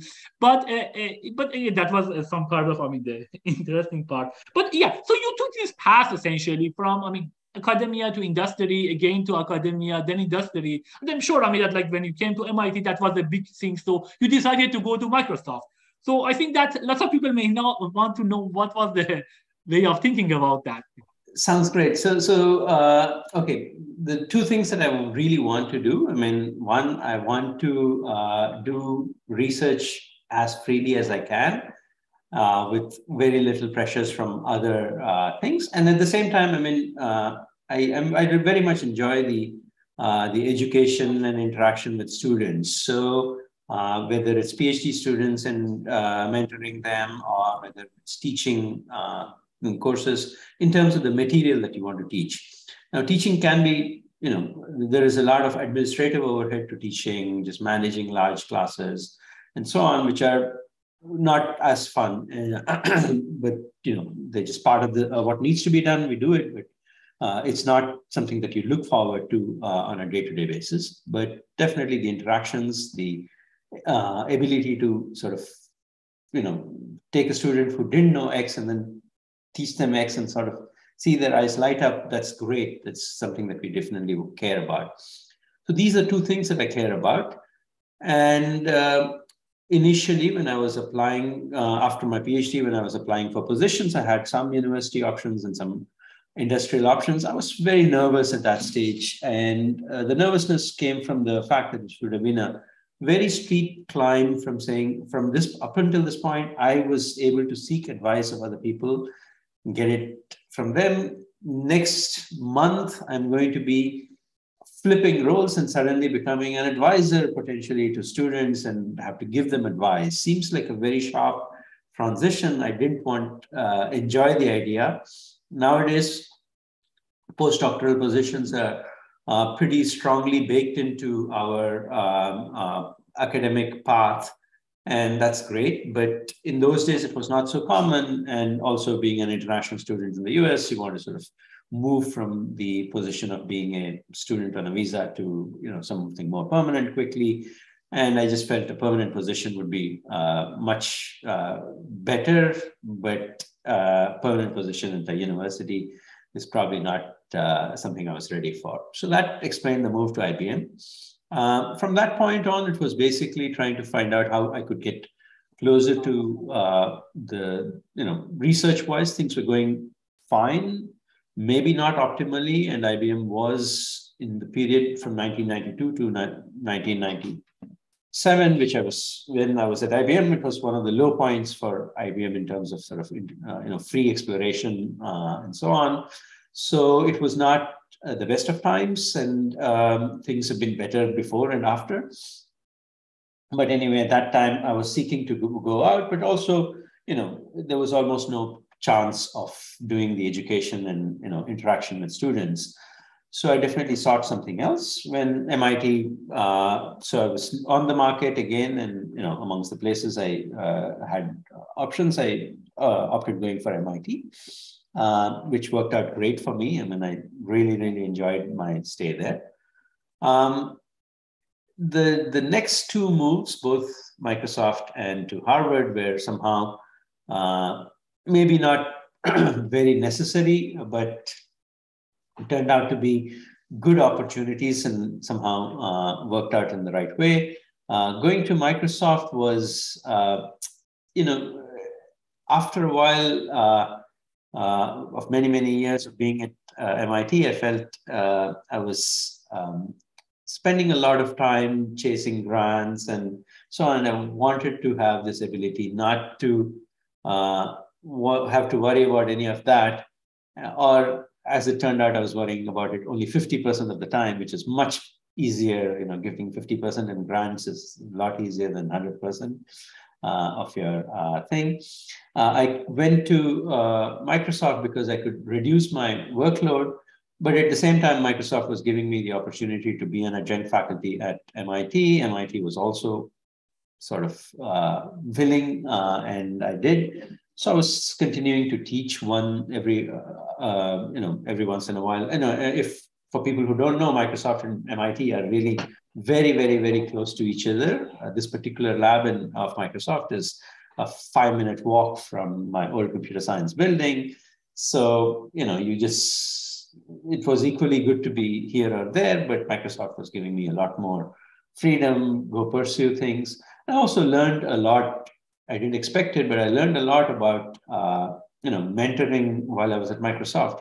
I saw a lot of interns that would come to me. They were very, very strong students because they're students that have already been doing their PhD for a few years somewhere. And we have by now enough information to pick from the top set of these students and, get them to come. But then they're only going to be there with you for 12 weeks. So you have to find some really very different class of questions to ask them. And it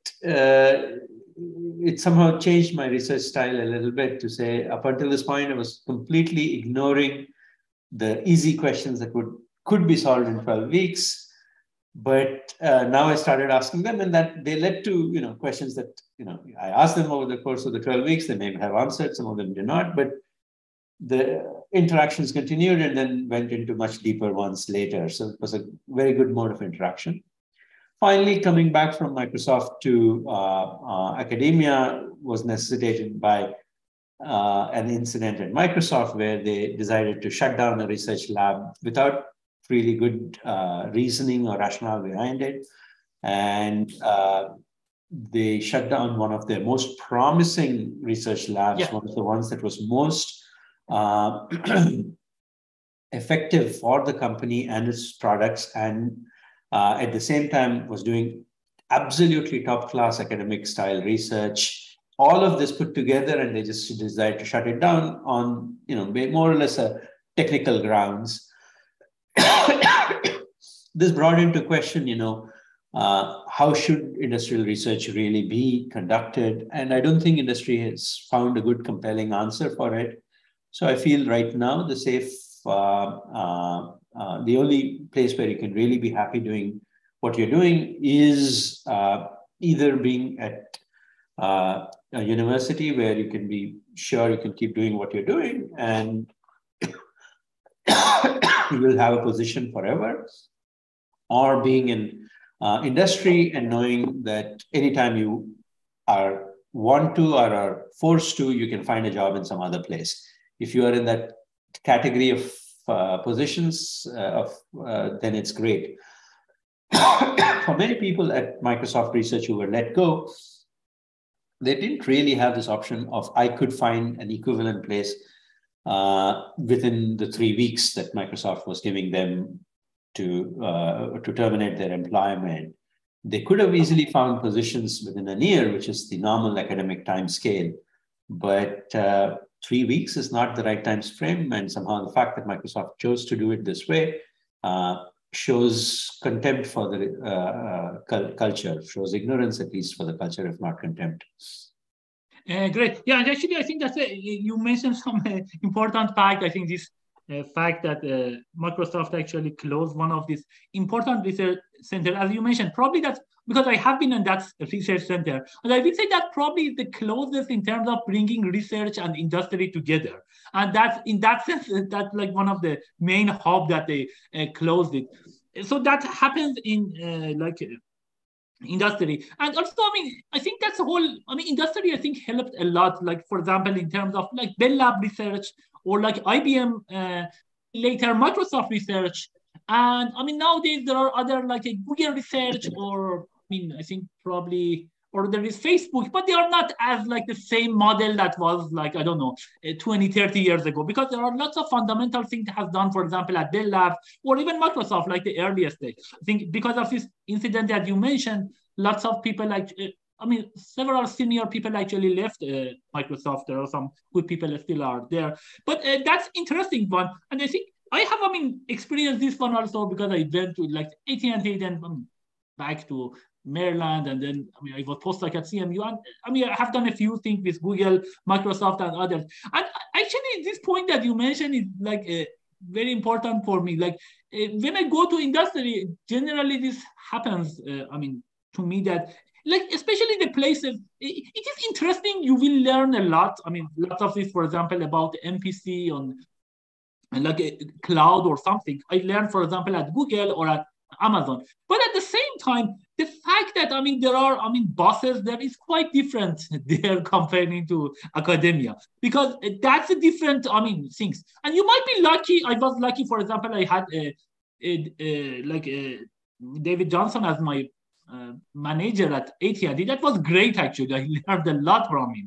But you may go to some other place like at Amazon, like every few weeks they have some reorg, and you don't know the person is coming and become your boss. You really that person should not be your boss, and it's like they were asking, I think, some of this that maybe you should not talk about this because the other VP does not like. And again, these are some of the things that industry. Some of them are don't know good or bad for industry. Some of them, of course, there's more freedom of, speech is very important and can help a lot for industry that we have it at academia, but not at industry. And like whenever I will go there, I think I will miss the academia. Of course, maybe in terms of money or this, nowadays industry especially becomes very good. Maybe not except the past year that the stock went down. But generally, I think that's the difference between industry and academia. So that's like you have more freedom, maybe less money, but you have more freedom, and you can talk about the thing that you like. And they cannot at least easily fire you if.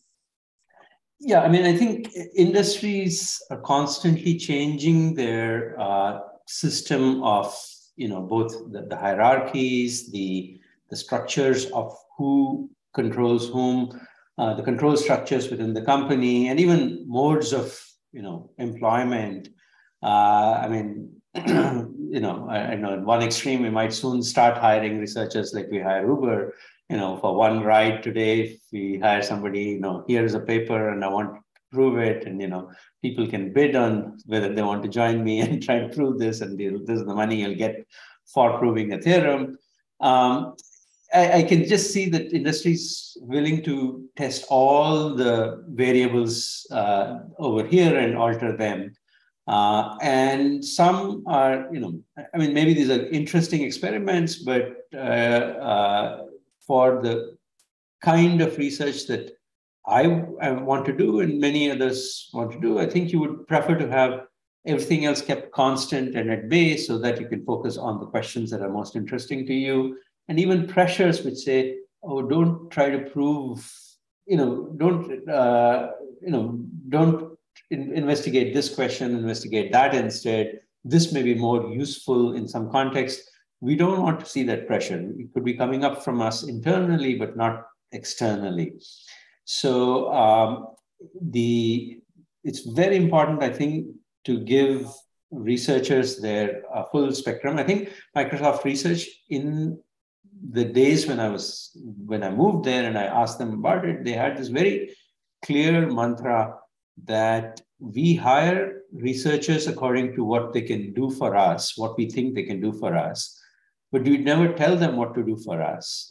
We already have measured it. If this, and so in my case, for instance, they had looked at my profile and realized that, I will not be actually building products or developing intellectual property for them, but I would probably be, a good member of the community who can sort of translate between a question that A is asking to a question that B would understand. And so be a good part of the, the fluidity of the research culture and be able to translate results from one side to the other. So I would be a valuable citizen without actually proving, without being able to document it with patents and products. And so then when I was there, nobody ever told me, oh, we are looking at these questions, would you want to do it? There was the only time when something like this happened was when I said, oh, look, actually people in Silicon Valley are using a reflecting codes to do XYZ. Maybe I should try to, talk to them and see what else. So it came from within me, but there was never external pressure. That's the mode of research that I think is likely to be very successful given our natural strengths, our training, and the nature of research. You would want to let people explore because they're curious. and according to measures that they have formed on their own, of value system that they formed on their own. If this is useful for you, then you should hire this person. If it's not going to be useful for you, then you should not hire this person. It doesn't make any sense to hire a carpenter and say, I want you to plumb my building. With a researcher, the variables have a lot more thing. You can only hire them and say, do whatever you want, because that's all they've been trained to do whatever they want. Great. Actually, that was one question that came. I mean, that I think maybe we can just briefly answer that one related to this one. So have you ever, thought about, to be a leader essentially in, say, for example, industry or like academia, maybe go up. And if it is the case, for example, somebody asks, okay, Madhu, you have been there in these top companies and top universities. We want to create a nice research center in this company X. So what would be the ideal thing? Do you accept such a thing? And if you accept it, what would be a good measure that it is good somehow for the company and also for the people out there?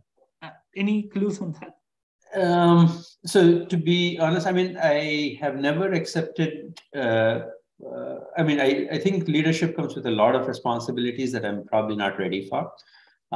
So I would probably just say no to most of these things. I'm very happy. We in academia and academic should be appreciative of people who are willing to spend time in administration, especially the academics that we respect for their academic work.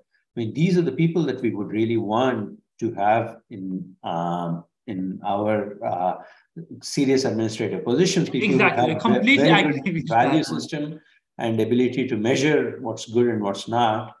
Because if not, then we are left with, we've outsourced the most important task, and then you don't know what kind of controls come back from people who don't understand the business.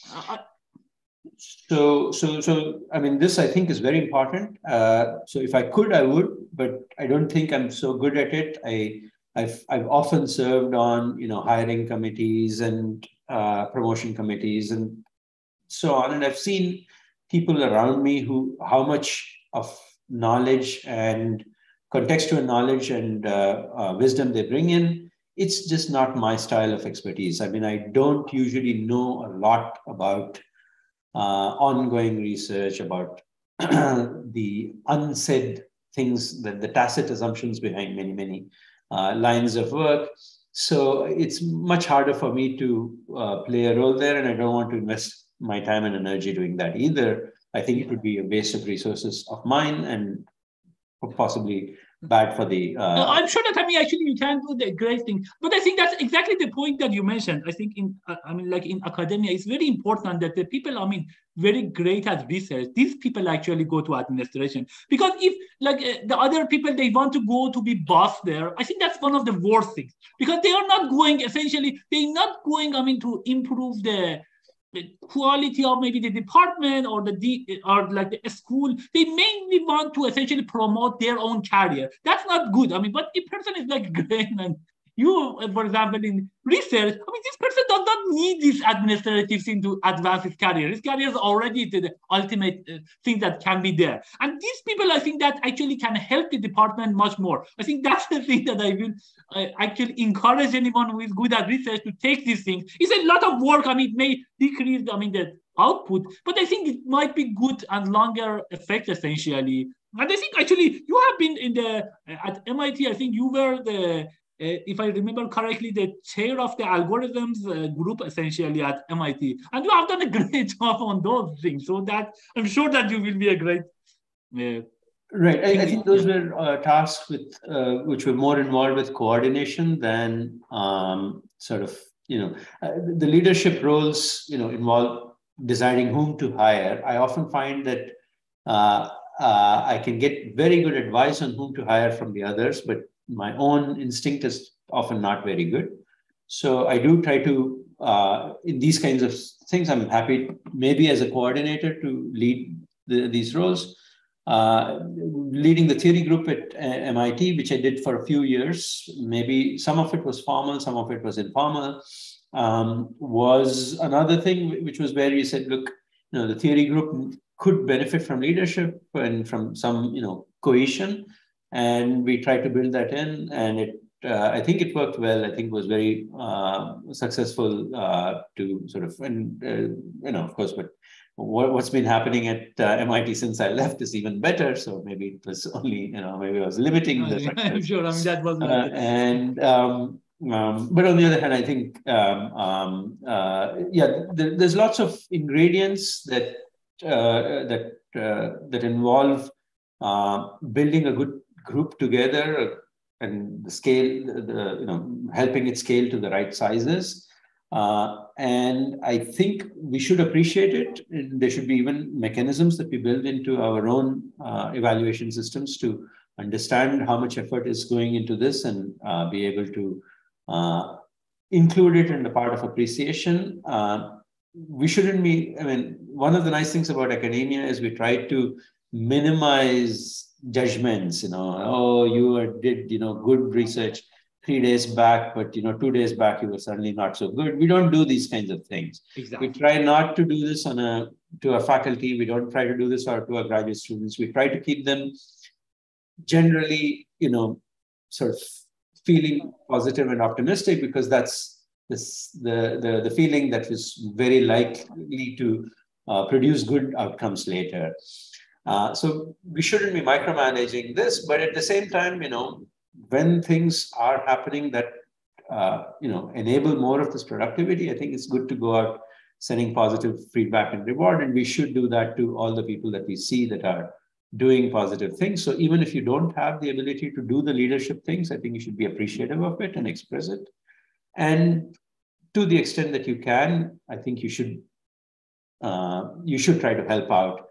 Because if we don't, then we'll be controlled. We should control ourselves, or else we'll be controlled. Exactly. That's a great. And I think just one quick thing. I think you already answered actually this part of the question. That also like if you want to have some kind of idea research center, I think that's a thing that it has changed from Bell Labs to maybe IBM, Microsoft, and now Google or Facebook, that they have a different thing. So what would be, like a few, maybe characteristics of a good research lab? I think that's an important question. Probably we cannot cover everything, but just maybe a few things. I think you mentioned that, the people should not be just that yesterday you have done it, today you have not done it, you should be fired because you have done it yesterday, not good enough. That's one important thing that you mentioned.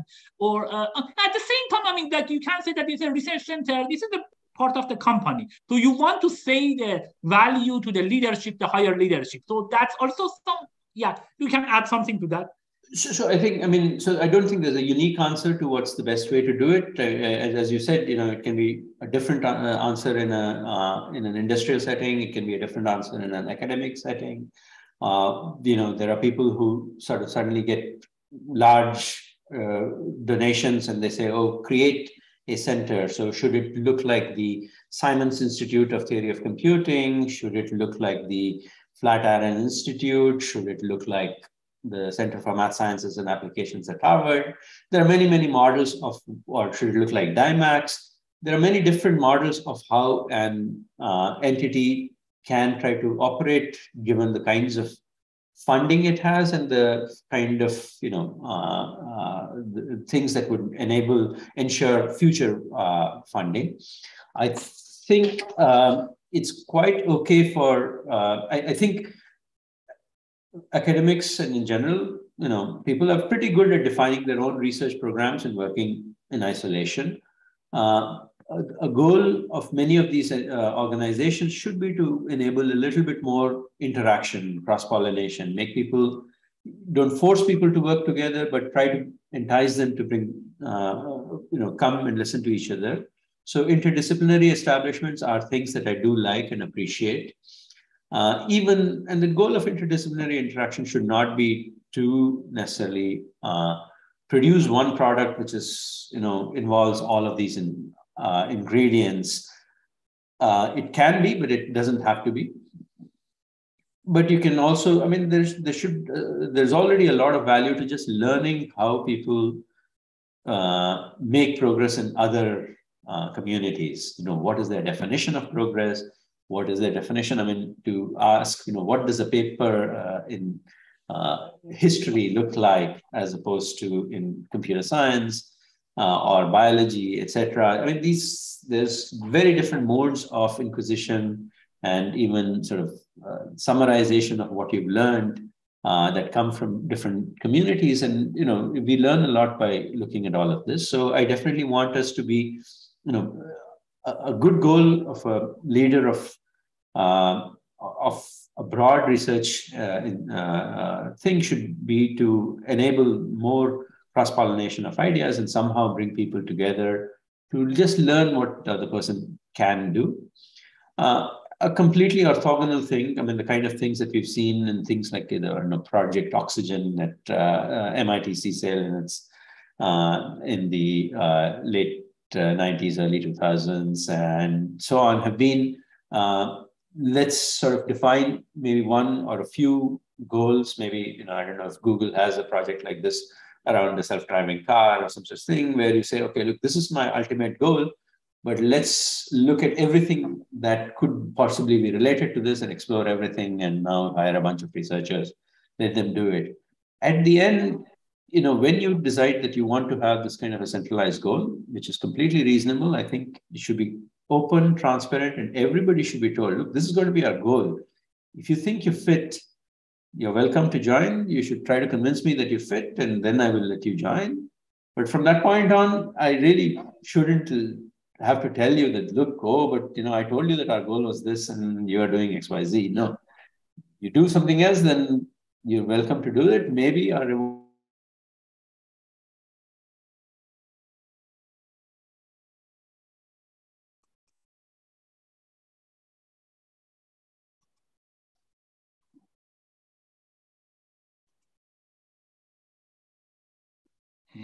do you hear me?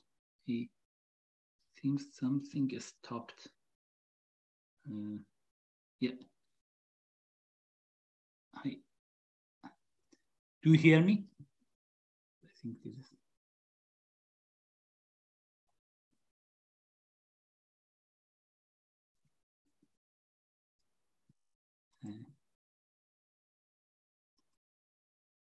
I don't.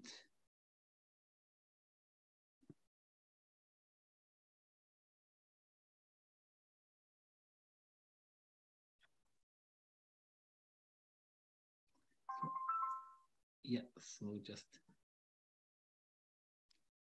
hello.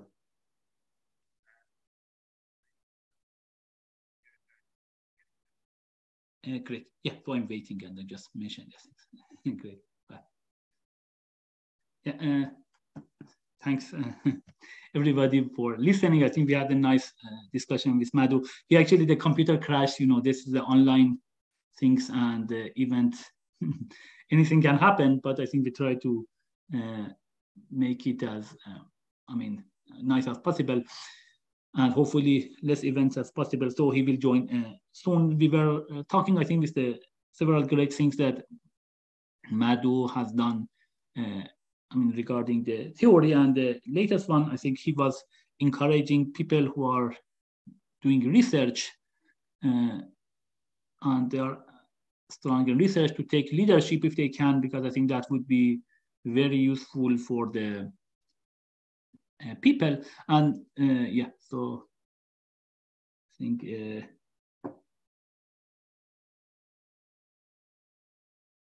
yeah, Madhu, are you there? Yes, I'm there. Okay, yeah, I think.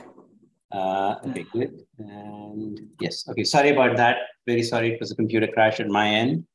Hope you were able to. I think that's good or bad things about being live, essentially. That anything that happens, and maybe that's actually good because it's more relaxed way of doing that. If you want to make everything perfect, then the cost would be high. So you were talking about, the research center, and like if you want to create, I think that you mentioned that we should have a goal that, like everyone say, this somehow at the beginning justify that why his work or her work is related to that. But after that, you don't want to just come every day. So what did you do for this particular thing? That was one important thing. You were talking about another aspect that I think you mentioned that it's a bit perpendicular to this one that I think we went. No, just that part that it's completely okay for industrial research centers to have a single objective. And I think it's very important that they do, because, that some do, because it's very hard to create a joint project which involves many different ingredients by just natural forces in academia. So, so since that does not happen, you have to have some organized centers, maybe industrial research, maybe even, even if it's not industrial, even if it's hosted in academia, to have a targeted research subculture.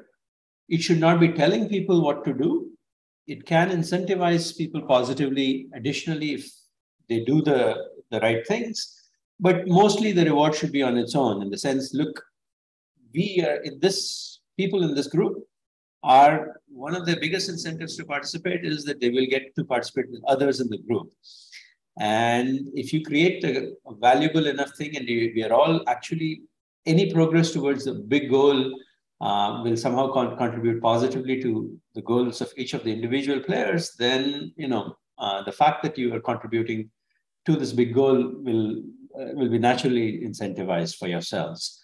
So I think we can have very reasonable mechanisms which try to center around some central theme and try to bring people together and to even work on topics. And this is necessary in academia, because otherwise people tend to just do their own little research, and it's so in this extra resources which bring people together and help them being able to do more ambitious things is definitely a good idea and welcome. Nobody's giving me money, and nobody should give me money to do this, but that would be my idea. Yeah, I think one other point that you mentioned, I think that's very important also. I mean, just encouraging to talk. I think that's important, because whenever I will go to industry, one of the issues is that, I mean, I don't want that, like, if I'm working on theory, I feel bad that I need to go and find applications of my thing. I mean, I can do it at some part, but I think it would be good, some kind of incentive that other people come to me and ask me questions. That would be also great, because otherwise, I mean, if you want to go and, like, generally the people who are not researchers, they have some specific task that they need to do that. And I don't want to go and just prompt the people, oh, have you done these? I mean, what should I do, or something like this? Some kind of encouragement for them also to come, and some kind of joint effort, maybe have more values in some sense. That actually would be very useful and improve the talking. Because if I'm the only person that I go all the time, maybe at some point I will stop, because maybe I think that maybe I should not do that, or it's not the good things to, or I'm bothering people only. I mean, I think, okay, put differently, I would say, yeah, there should be incentives to talk and to listen. Exactly. I mean, as theorists, we probably should be listening quite a bit to others, saying, these are the kinds of questions that come up in my life, so that we can find good problems to work on and then solve them. At the same time, a person who maybe, I mean, so this is a relationship maybe in which this person wants a service and we are providing the service. But at other times, I mean, even the person who's who's offering the service should at other times be listening, saying, oh, look, here are advances that exist in the world, and they should be incentivized to listen, saying, find out what are the advances, so that if there's something that's relevant to you, you should be able to capitalize on it. There have been cultures, I mean, we can always complain about how bad things are, that, it takes so many years for a good idea to move from the theory to the practice. And I wouldn't blame any one ingredient, participant for the delay. But I think actually what's surprising to me is how effective it has been, nevertheless, that we have been able to actually push many theoretical ideas into practice over time. And indeed, I'm only very familiar with sort of the Indian model of research and exploration and development versus the US model. I mean, the US model is wildly successful, even though I think, India has a very good collection of entrepreneurs and it has a very good collection of researchers. It's just that the path in between is much, much more fragile and broken. Here, it's a very rich ecosystem of continuity. That all being said, I think, it would be great to have more of this, and we definitely in research, and especially in mathematical style, theoretical style research, we have to be very careful not to let our own value system and our prizes sort of influence our appreciation of works, but also to constantly be connected to the rest of the world and say that, look, how can I explain what I'm doing to the others? How can I tell them why my field is exciting? How can I see if I can cause an impact of my research to other places? Because they might exist. I mean, that might not be my part of my objective, but if that application exists, it's up to us to find it also.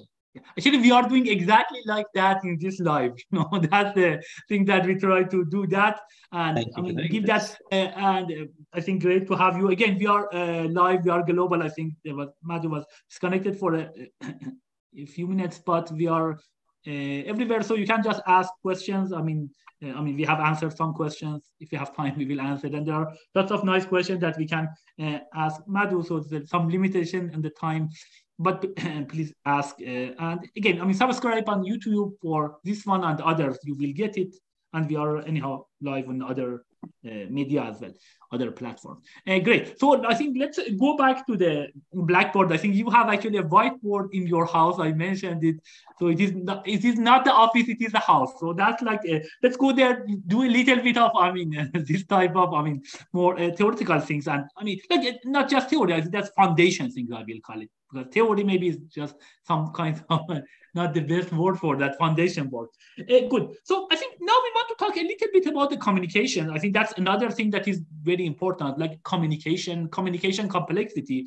And again, this is hugely important. I think one thing that Madhu mentioned, that like we are taking the fact that the computers work for granted, and you will put some numbers. Everyone expects that like everything the computers bring is the correct things. But all of them actually, because of these algorithms that are there, that we talk about it, and also this communication that happens, all of it. And we take for granted, and there are lots of errors actually happen. We have just seen one that the computers just got frozen essentially. And this can happen for any individual things. The fact that everything works in such a great way, and like airplanes are now based on the computers, and if a little bit bad things happen to the airplane, that is essentially would be a fatal crash. That's a very important one. And communication and codings are very important. Again, this is one of the main contribution, Madhu to the field, that are talking about the list decoding and other things that we can talk about it, maybe the high level, and go to the details. And also, I think this is some kind of umbrella between the communication complexity and other, like this kind of hardness of approximation, or PCP, that I think he will explain more. Yeah. Great. So maybe I can start with just the very basic problem of that leads to what is called error correcting codes. You said, what's the chance that, computer is going to do a calculation correctly? Well, even before it does a calculation, to even store the memory, what it has stored in the memory, and preserve it over time is not a trivial challenge. If you actually look in at the bit and the electron level, things are constantly going wrong. It's not like I get to control every electron and say this is where you should exactly stay at a given moment of time. But when you aggregate all of this information, there's a little bit of stability. But then by the time we're building this error correcting codes, we're packing, by the time we're building our computers, we're packing so much information into small, tiny chips that it should be a sort of a constant tussle. There's so many electrons that are out of control at work here. And there's so much data that we are trying to extract that depend on the positions of these electrons that we are assuming are reliable. How do we get to this level of reliability? This sort of goes back to work of Shannon and Hamming from 1950s and before.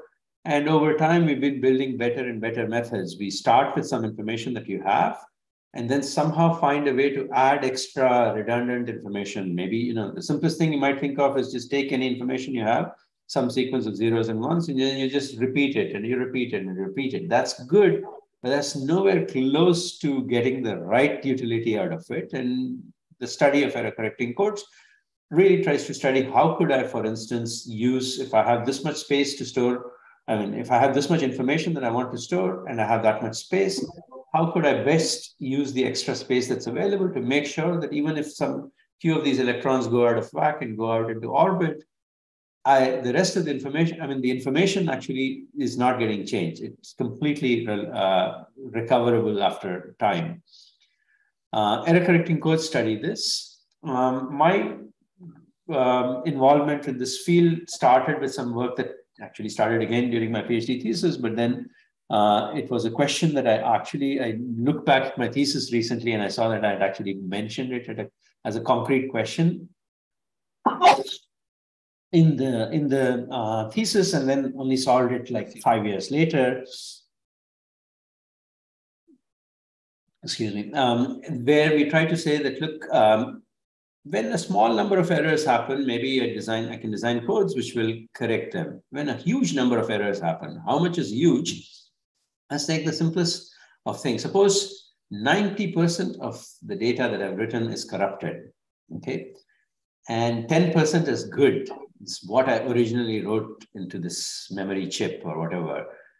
Can you recover the original information? And almost the instinctive gut reaction is, oh no, it couldn't have been recovered. So 90% of the bytes, let's say we're talking in bytes of information. So a byte is like one of 256 possibilities. That's the number of bytes. There are 8 bits of information. So 90% of these bytes are corrupted, and you want to figure out what was the original information. Clearly, I could just take this information, divide it into 10 different chunks, and in the first chunk, leave the information that I have. In the second one, put in some other valid information that I wanted to write and use that information.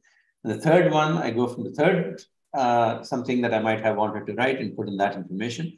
Which of these 10 things that I wrote could have actually resulted in this data, which has 10% right, no matter which of these information you measure it against. If I wrote the last one, well, 10% of it is right, it's the last one. If it's the first one, the first 10% are right. If it's the fifth one, it's the fifth block of 10% that's right. And the answer is we don't have the information to tell. And people use this as an obstacle, saying that, look, you can never recover from errors when the amount of errors is overwhelming the actual amount of data. When the amount of errors is more than 50% and the amount of data is less than 50%, you cannot solve the problem. But not solving the problem is only amounting to the following thing. I might be able to come up with a list of 10 things saying any one of these 10 things could have been written. They're equally representative of the data. And I don't know which one of these 10 it is. And the sort of the paradigm shift that happens in list decoding is we just say, oh, we accept this model as a solution concept. We say, okay, look, the number of errors was just too much. I cannot tell you which one of these was right, but the right one is one of these 10. That is all I can assure you. Well, I've changed the problem definition, but now I don't have any algorithms to solve this problem, or at least that was the way it was in the 90s when we looked at this thing. And what we came up with was, for the most popular form of error correcting codes, in fact, the most popular ones on storage devices called the Reed-Solomon codes, we were able to find an algorithm which could actually recover it from, say, 90% errors. Okay. And this came in some work that I did on my own, and then some work we did with Guru Swami. We were getting what's currently the best known for Reed-Solomon codes. We have it right now. And this turns out, to be a very, very valuable. Most of the time, actually, what happens when there are natural errors is that you don't actually go, none of the others even looks plausibly reasonable. I don't actually come up with a list of 10, but it actually does correct. The possibility that there are 10 things that would explain the data, each explaining 10% of it, happens exceedingly rarely. The possibility that there are even 2 things which have 10% agreement is very unlikely. The fact that there's one thing happens because that's what you started with and you've made lots of errors. And we are basically, in practice, what's happening is this is actually just correcting 10% errors in the usual model of error correction. The definition has been expanded to allow some, worst case possibilities also to be tolerated. So that's roughly what list decoding was. Sorry, so here, actually, we are using list decoding because in the encoding, we just encode it. In the decoding part is the one that, in some sense, if we cannot get the correct one, we give a list of possible things. And I assume that, in practice, we have some other measures that we can say which one of them is closer to my data that you will use it, or... Right. So often this list will be really of size 1. If you really want to guarantee that, this is a very important piece of data and I cannot just say, usually things will be okay and so on, you can actually use a little bit of cryptography. You digitally sign the message or you do something else. And once you do all that, you can say, all of these other things could have been because the number of errors is right, but actually they don't have a valid signature. So let me throw them away. So there are lots of other mechanisms which you can pull in, even simply measuring how much is the actual distance. Very often the true data is a little bit closer than all the other spurious ones. They all have at least 10% correctness, but the true one is maybe 11.5% correct, whereas the other ones are just 10% and so on. So there's lots of measures by which we could get rid of the other candidates, yes. And so you are effectively down to the one correct answer that you have. But now we're actually correcting 90% errors. Great. Yeah, so that's, I think, is important. I want to just add also, these things that, again, some of my experience that we talk about the computer work, but somebody say, okay, computer are working. What about now? I can tell you, actually, if you work this, for example, this Doom application, or lots of others that we are doing, lots of them probably are using Kafka. Kafka is some kind of message passing essentially for the cloud between like your browser and the back server essentially. And also between the different process that you have. This is somehow also based on the Spark or MPC word essentially that are message passing. And all of this message passing actually, like Google, for example, have some equivalent version, it is called subpop.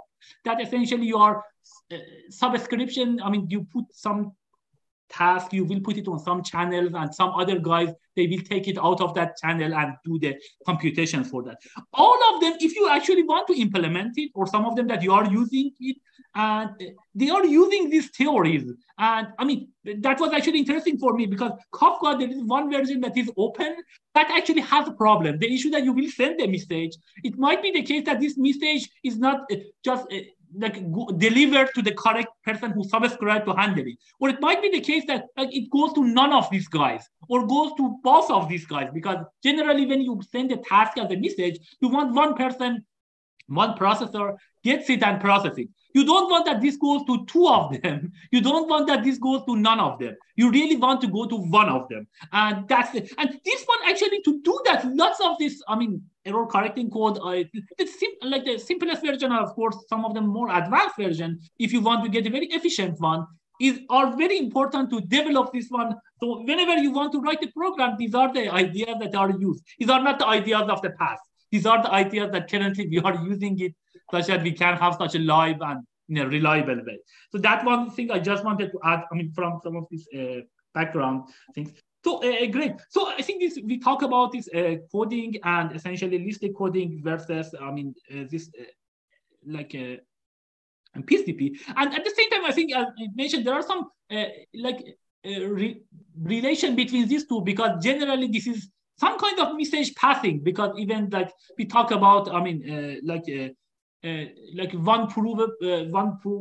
one prover and two verifiable, for example, in the PCP on this theory that more details are there. So lots of communication is going there. So is this like a correct way of putting the research of these two are very close, and you had some ideas from one for the other, or vice versa? Yeah, let me sort of articulate what are the two areas that you're talking about, and then also tell you about why they. So there is a lot of work that has been going on in this information and coding theory communities, which is measuring information and trying to tell us how to preserve it over time, or how to preserve it over spatial communication. So I'm sending a message from here to somebody who's sitting on the West Coast, or etc. When you want to send messages, you have to preserve it. And computing the other theory, so which goes back to Turing, is trying to tell us how to manipulate information. Again, I have a collection of bits and I want to do some processing. It represents some number of numbers. I want to sort them. I want to find out if somebody is a member of this set and so on. So for some historical reasons, we never really put them on the same page, but they really should be, right? I mean, this is the raw material and that is the grinder. So how could you not try to, I mean, how could you try to build the machine which will work on this raw material without understanding the raw material?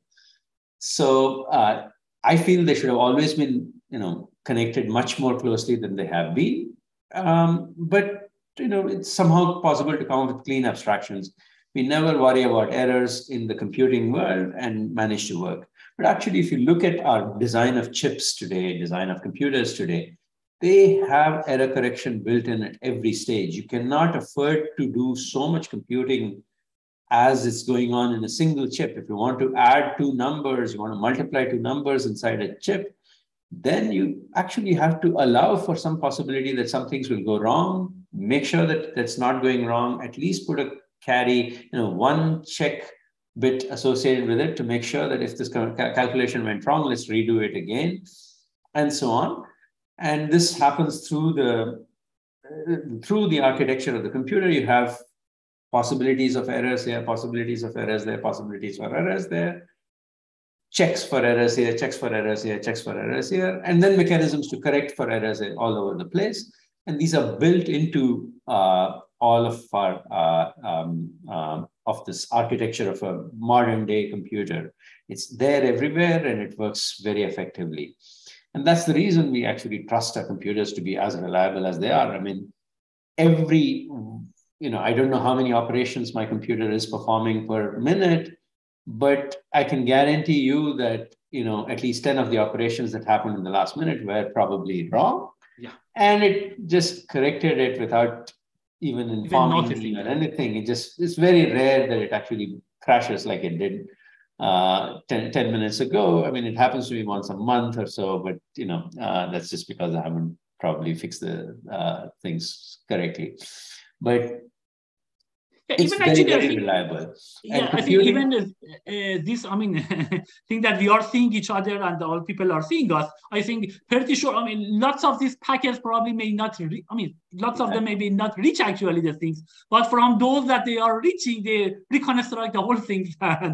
Absolutely, right. So computing is riddled with errors, communication is riddled with errors, and in order for a packet to reach from me to Mohammed to you, it's already going through so many communication devices and computers that, it just keeps alternating from one to the other and reaches you. It's a miracle that it actually manages to do it. And it's just a miracle that we've engineered a system which is built on so many unreliable parts, but it's so reliable at the top. Okay, so this is quite a phenomenon, and I think actually we don't have a great theory of it yet. We understand many ingredients and we understand many parts of it. Anyhow, but I think PCPs and error correcting codes. Error correcting codes, we're looking at the very simple task. I've written down something and I want to know if, after time, I have the same information. Or I want to make sure that no errors creep up. And even if errors did, I'm able to correct them. PCPs are very similar, except they have an additional layer. There is some information. What is this information? This was supposed to be the proof of something. What does a PCP do to this proof? It sort of stretches it by a little bit. Again, just like in the original data, you stretched it by a little bit to allow for some errors. You stretch it by a little bit. And now the fact that it's a proof will be overwhelmingly evident or overwhelmingly non-evident. How you manage to do this, it's non-trivial and it's tricky. And maybe, since we are sort of gone for too long, I probably won't get into the details of this. But yes, it is possible to do it. It uses the same principles that we started with error correcting codes, and then adds a lot more on top of it, which is a lot more sophisticated, a lot more complicated, but at the same time, has the same level of reliability enhancement. I think of error correcting codes as preserving the validity of data, or think of it as think of your brain as storing memory. If you want your brain to be very reliable and never forget things and so on, none of our human brains are like that. We would put error correcting codes everywhere, and that's really what we've done in these computers.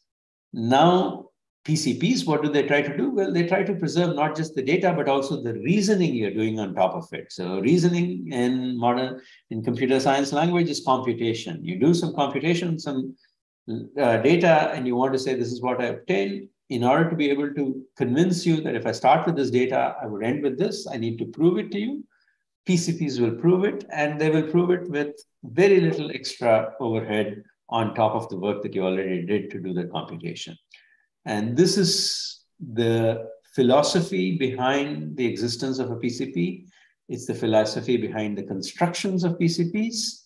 And in recent times, this philosophy is turning into less of a philosophy and more of a concrete application. We actually, in blockchains, this idea of starting with some amount of data, adding to that data and leading to a new point of state of the world, this thing needs to be proved, and the proofs need to be short and succinct and easily verifiable. These are preserved, and they're actually using many of these PCP ideas and developing on it in order to be able to build a very efficient blockchain actually, ecosystem. we talk about with Professor Elaine Shih and Bill Gassar. So we talk a little bit about this type of thing, about the applications there, so the people can actually go and take a look at them.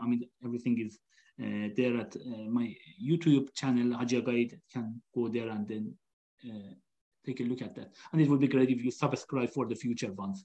Great. So I think, do you want to cover, just say any other important thing that like in your work? I think there was some sketching, again, somehow related to this in a streaming algorithm, or other things that you think it would be good. And also, if maybe what are the best references, I think, for coding theory or like PCP? I think, of course, I know your lecture notes are one of the greatest things they can do it. But are there any other books? There are some simplification for PCPs, so where they can go and read it. I think that would be good. Sure. I think for PCPs,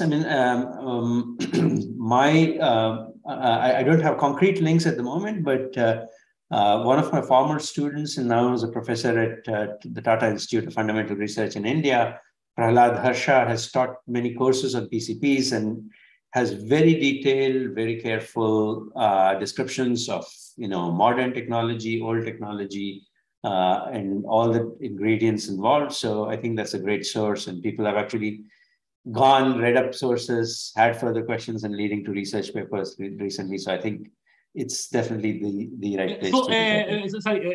So what was the last name? So Harsha, Harsha, and he's at the Tata Institute. Yeah, so they can search and then find it, Google. That's we gave the algorithm, not exactly. Yeah, and what about for coding? I think the coding theory. I still am very partial to my own book that's coming out on the subject. So I think there are classical texts like McWilliams and Sloan and Van Lent and so on. I think one of the things that we've tried to focus on in our work, we call it essential coding theory, because we think we're talking about only the things that are most essential in the field, is to focus on very large codes. So codes which will take very large amount of information, extend it by a little bit, and then preserve the correctness of it, and on things which are associated with very fast algorithms for both the encoding, the extension part, and the decoding, which is to correct the errors. This is with Guruswamy and Rudra, that we have a text that's currently available as a draft, and a few chapters are still to be added, and then it will be hopefully be published. Yeah, actually, I want to say also, this is, I think, a book that we also have it with Eric Demain and Bill Gassar. This is about I think we finalized the title, I think, Computers and Interactability, a guide to theory of algorithmic lower bounds, or a guide to algorithmic lower bounds. So there, we talk about lots of hardness results for different models. I think that we will, hopefully, like in a few weeks, we should put it online as well. And we have this MIT Press, hopefully, like in a 6 months or so should go to the things. It is almost final. I think that would be a great thing. So we talk about some of this PCP stuff, like at the high level for the people who want to just use it as engineer in some sense and use it. I think the one that you mentioned, I think there is also a paper by Aurora and was Barak also, that they are going in depth essentially. Here we try to give the thing for the general audience. I mean, like the people, they know things, but they don't want to go there, and they use it to get hardness for several models of, things. I think that would be also another good book to look at it. And any other things about your work, I think about sketching or other things that think that would be great, or the current work that you are doing now? I mean, I'll just say one sentence or two about the modern direction that I'm very interested in. I think we have very good. Okay, firstly, I think it's very important that our work, we prove theorems and prove things, but also to model what's going on as something that can be addressed by a theorem. So good mathematical modeling is very important. And this was the kind of thing that allowed Turing to say what is a proof, and then led to the model of a computer. This is what Shannon did and said what is errors, and came up with the notion of measure of information and measure an architecture for correcting and recovering from errors. I think these kinds of works still need to be happening. And one thing that I'm particularly that I've written some papers on, but I'm very, I'm keen to see more work on by me, by others, is modeling communication in a completely general setting, which would allow communication between humans to be, viewed in the same mathematical umbrella as, say, communication between two phones, which are, we think of communication between phones as very programmed, and, you just tell the phones exactly what's the protocol and they execute it. Communication between humans is not like that. As we speak to each other, we develop a protocol, we figure out what could be said, what could be not said, what could something mean. And all of this, I think, can still be studied mathematically. And we've done some work which attempts to do this, and I think lots more needs to be done. Great. So I think that, is there I think that should cover the most important one. And of course, you can go to Madhu's page. I think there are lots of classes, lots of other papers, of course, that they can go, and he has done a great collection of things about getting given approximation algorithm, etc. But of course, we cannot talk about this. We try to give the high level, and I think that was a very nice thing. Always give the best intuition, as I mentioned. So I think one question actually came from the audience is that, how do you think about quantum computation? Do we get it essentially, or how do you, what's your expectation? Yeah. I think the jury is still very open on it. One thing that's happening, I used to be much more skeptical about quantum computation and its abilities, and I have become more and more open to the idea that it could be doing new things. But it's could be, but definitely not has done.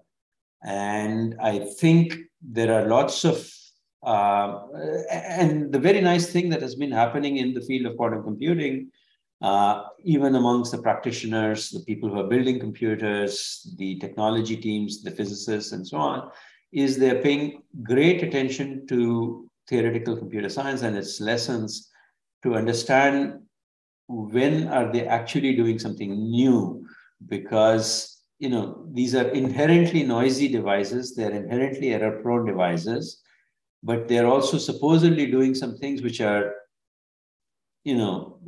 different than classical machines.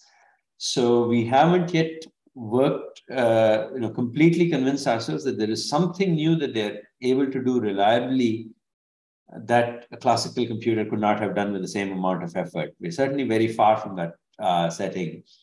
But they're increasingly getting to the point where we are able to express that, here is a task that we may be able to do, which we can do better on a quantum computer. How useful this may be, it's far from the setting of classical computers where we started off and almost immediately we had universal computers which could be programmed and you could make them do whatever you want. I think our early exploration with quantum computers will be much more like the analog computation era, where we would build a computer for one particular calculation, and that's all it will be able to do. And if we are lucky, it will be able to do it reliably and faster than any classical computer. But we are not even at that stage. But I have a feeling that there is a possibility that this might happen. I'm not I'm not taking bets on it. I'm just saying I'm allowing now for a positive probability that this is something that might happen. Yeah, I think actually that's a great point. I think that this is about, again, communication and errors. Because I think the fact that actually the quantum computers, they are not working now is not the case that they cannot compute it, but the error is so huge that we cannot get meaningful information out of it. And sometimes exactly this point that, maybe for the, Turing version, now we can use this and we take it for granted. You will see that it is not that easy for quantum, because there we cannot get those information which are useful for our purpose. Correct. I think errors are the fundamental difference between what we are able to do with classical and what we are not able to do with quantum computers. But that doesn't rule out the possibility that the reason these errors may be there is something fundamental, and really what the classical computers could do is all we could do. I mean, think about information, the way we tend to store it. We always store it as a sequence of bits, even though our model of what information is like, a real signal. And that's like sort of, in principle, I could be sort of you're making infinitesimally small changes, and that could mean something else. But at the end, we just say, oh, I should just store information as zeros and ones. It's not because we think that the real numbers cannot be more informative. They are. It's because the real numbers are going to be damped by errors and other phenomena, so that only what survives is going to be a few bits. And so we might as well go for the few bits. The same kind of a realization might happen with quantum computing in the future. If that happens, that will be another great contribution of theoretical computer science. Either which way, I think theoretical computer science has done a lot of valuable contribution in this area. Great. So, and I think, like this one, we had this section about open problem. I think you mentioned some open direction that, the way that how can we like model communication between people, like the same way that is computers are doing that. Is there any paper on that one? And also any specific, more specific, problem that the people, I think, they say this is the most important thing that now it would be good that the people want to think about it. Okay, very important field. So I think for a mode of conversation as we are thinking about, I would not want to mention any specific problems because I have lots, but they tend to be very, very focused on specific lines of research. For the largest of things, I think, with errors in communication, there's always challenges saying, can you do a little bit more, and where's the limit, and how can you reach the limit? And we have not reached the limits, at least when it comes to, when it comes to a very benign source of errors with some random nature introducing errors, we're very good at dealing with it. But when we're sending information along and there are, active people maligning the information and making it go wrong, we don't understand the limits completely yet. So there's still questions there, but I won't go too much into it. I think in general, like I said, between open questions and open exploration directions, I like the open explorations directions. I think of open questions as sort of a targeted search for, I have this point I want to reach, and I know I'm going to try to find a path to it by estimating where it is. And open-ended research is, I have this point and I just keep exploring the neighborhood till I find something interesting. And that's more the kind of things that I've been doing. I think, to me, the most interesting questions and challenges have been really about human communication, why it's so different from design communication, and how should I do it, and how are we doing it, and why, what are the axioms, what are the constraints, and is the human solution a good solution, or there have been a better solution which we just failed to invent? This is something that I'm very curious about, that I'm exploring, but I don't know that there is a concrete question here that I would want to. Yeah, I think in some sense, I mean, my understanding is that, I mean, these are, if you consider humans as some kind of deep nets, essentially, that now two deep nets in some sense try to communicate with each other. These are like the ML models in some sense. Maybe that's one way, I mean, to think about that. If two ML deep models, they want to communicate, is that somehow maybe the way that we are doing. But yeah, but so I'd say, I mean, there's some structural restrictions that are brought about in communication based on the structure of the brain, because what can the brain process and what can it reason with? Certainly, it's an important ingredient, but there's a lot of the pressure is also evolutionary, because I don't get to prescribe a language and say everybody should use it. Everybody, we somehow socially we have to agree on what the language is, and the language is constantly evolving. There are words in our vocabulary which don't mean what they started off meaning, but are being used to do different things. And constantly, because of various media that are available for us for communication, we have sort of changed our language. And often, when you want to text something, you suddenly find a much compressed form of what you used to say in words. So lots of things, key evolutionary pressures are there on language to make it change. And if a language says, no, I've published a guidebook on how the language should be used, and here's the grammar, here's the dictionary, and you're not allowed to make any changes, people will just deviate, and these books will become useless rather than be useful. So it's not the way at all as how design communication has been analyzed. It would be very interesting to understand what are all the pressures. What does it, if the rest of society sort of completely changes the language and you have to catch up, how much effort do you have to put in? How hard is it to learn? What does your brain allow?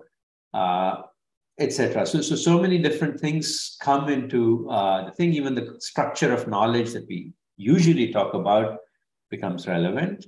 So all of these have to be modeled and understood and analyzed. And we don't think we have many parts of this thing are missing. But the most important things that are missing, I think, are when we try to look at this as a sort of a distributed design process. No one person can get to say this is how the language should be. How does it evolve to be good? Great. And I think one quick, things about also this problem that might be one more technical one that somebody asked as well.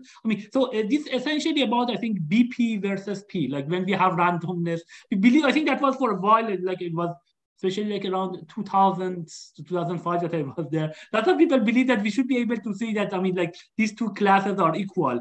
Is this like, I think, still is open, and what do you think? Can we solve it in the next 10 years or 20 years or? Yeah, so that's a great question. I think so. So the person who we should really ask about this would be Ryan Williams, who has sort of dollar amounts, I think, or at least expect hierarchy of complexity assumptions in terms of when he thinks they could be solved, or hardness of things. BP versus P, I think we still seem to be very, very, very far from making progress on this question. In a sense, on the one hand, we understand more and more and more about the structure of randomness and how we can manipulate it. And so much, we are understanding so much that we are sort of wiping out problems in other spaces of mathematics. We figured out how to do X better, we figured out how to do Y better, etc. But on our own core question, I think we're still, making very modest, mild progress. So much so that we still don't have a way of, running a randomized algorithm in strictly sub-exponential time, which is sort of the first of the questions, well before running it in the same time, a polynomial time. In a polynomial time. So I think we're very far, but not for lack of progress. There's a lot of progress. There's a lot of advanced knowledge and understanding, and we're able to do a lot better. But the question might also be hard, and then maybe there will be one, sort of a singular moment where we suddenly find one new tool, which will suddenly lead us to progress on P versus NP, P versus BBP. everything that we've been seeking, but we haven't learned. And that moment of singularity, when it will happen, is not something that we can sort of even, where it's even reasonable to lay bets on. And what would be your conjecture on these? Are they equal? I mean, there's a percentage, I think, of course, in error. Yeah, I mean, okay, I tend to be, it's not like very reasonable, I mean, well-reasoned guesses, but I would tend to believe, like with most people, that we would probably, I mean, P is probably not equal to NP, and P is possibly equal to BPP. That would be my conjecture as well. Yeah, so, but it's not much, it's not very sophisticated reasoning going into this. Great. So I think we don't want to bother you more. I think that was already, I think, a very great things. I really enjoyed that. Hopefully, I mean, the people who listen now or on the, I think lots of people who listen future, because we will put it everywhere again. Everyone can look at it, I think, for the future and enjoy that. So just, I think, do you have any final word for the general audience, for high schoolers especially? I think that they want to come to computer science. I mean, some interested in theory. Yeah, just one thing that I want to mention there is that, I mean, you know, somehow over time, I've met lots of people who were very interested in mathematics and have been very happy to see, you know, work on mathematical problems and, you know, show an aptitude and strength there. I feel that theoretical computer science is a wonderful venue for them because we have rich collection of problems which might actually have great impact in the future. But at the same time, there are actually, you know, there's so many questions that we see periodically. They've been resolved after so many years, but with very short proofs. And there is there is this very nice mix of important, impactful, deep questions with the possibility of short, succinct answers. And, you know, if anybody's interested, I'm happy. I've been collecting, you know, a few short proofs also for my other theoretical interest, just to see, you know, why these proofs actually are considered proofs by us. But I've been collecting a collection of papers on short proofs, and they are, you know, it's quite impressive how short these are compared to how long the questions have stayed open. So it's wonderful to see that we live in this landscape where such a thing is possible. So I would definitely welcome more interest from others. Yeah. So is there any website that they can come and take a look at that? It's a great idea. I should probably start to put something together. I don't have one yet. Yeah. Okay, so they can email you, I assume. Okay, if they are great. Yeah, so that would be one way. And I think, I mean, like, for example, primarily, checking that number is prime is in P. I think one of these examples that the people worked a lot on that, but at the end, I think. At the end, the proof was relatively simple. I think I would definitely consider it simple compared to many of the intermediate papers in that area. But some of the things that I'm thinking of are much, much, much simpler and shorter and so on. And yeah, and they still, you know, they were considered very interesting questions. They were very open. And yeah, but I think primes and Ps, considering the significance of the result, it's such a surprise that it's such a short proof.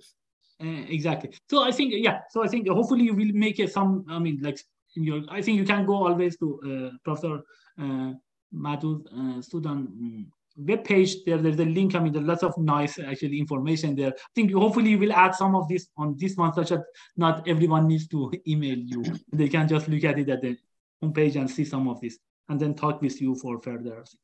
So I mean, I think that was a great live again. I really enjoyed. If you want to add anything else, I think we will be happy. But otherwise, we can. No, I think 3 hours seems like good enough time to tax anybody. So let's stop here. I'll be pretty happy. Yeah, and then of course, I mean, I always, I mean, talk to the people. I mean, this is some of the things that I will also put it as a podcast. I mean, whenever I drive or something, I mean, that's a good thing. So we try to just essentially avoid any slide or anything. Everything should be in talk, such that the people, while they are driving or other things, they can listen to that. I think that was the whole idea.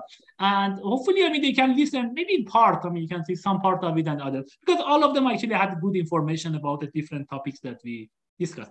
Thanks again for your time. And I think I really enjoyed, and hopefully the people will enjoy.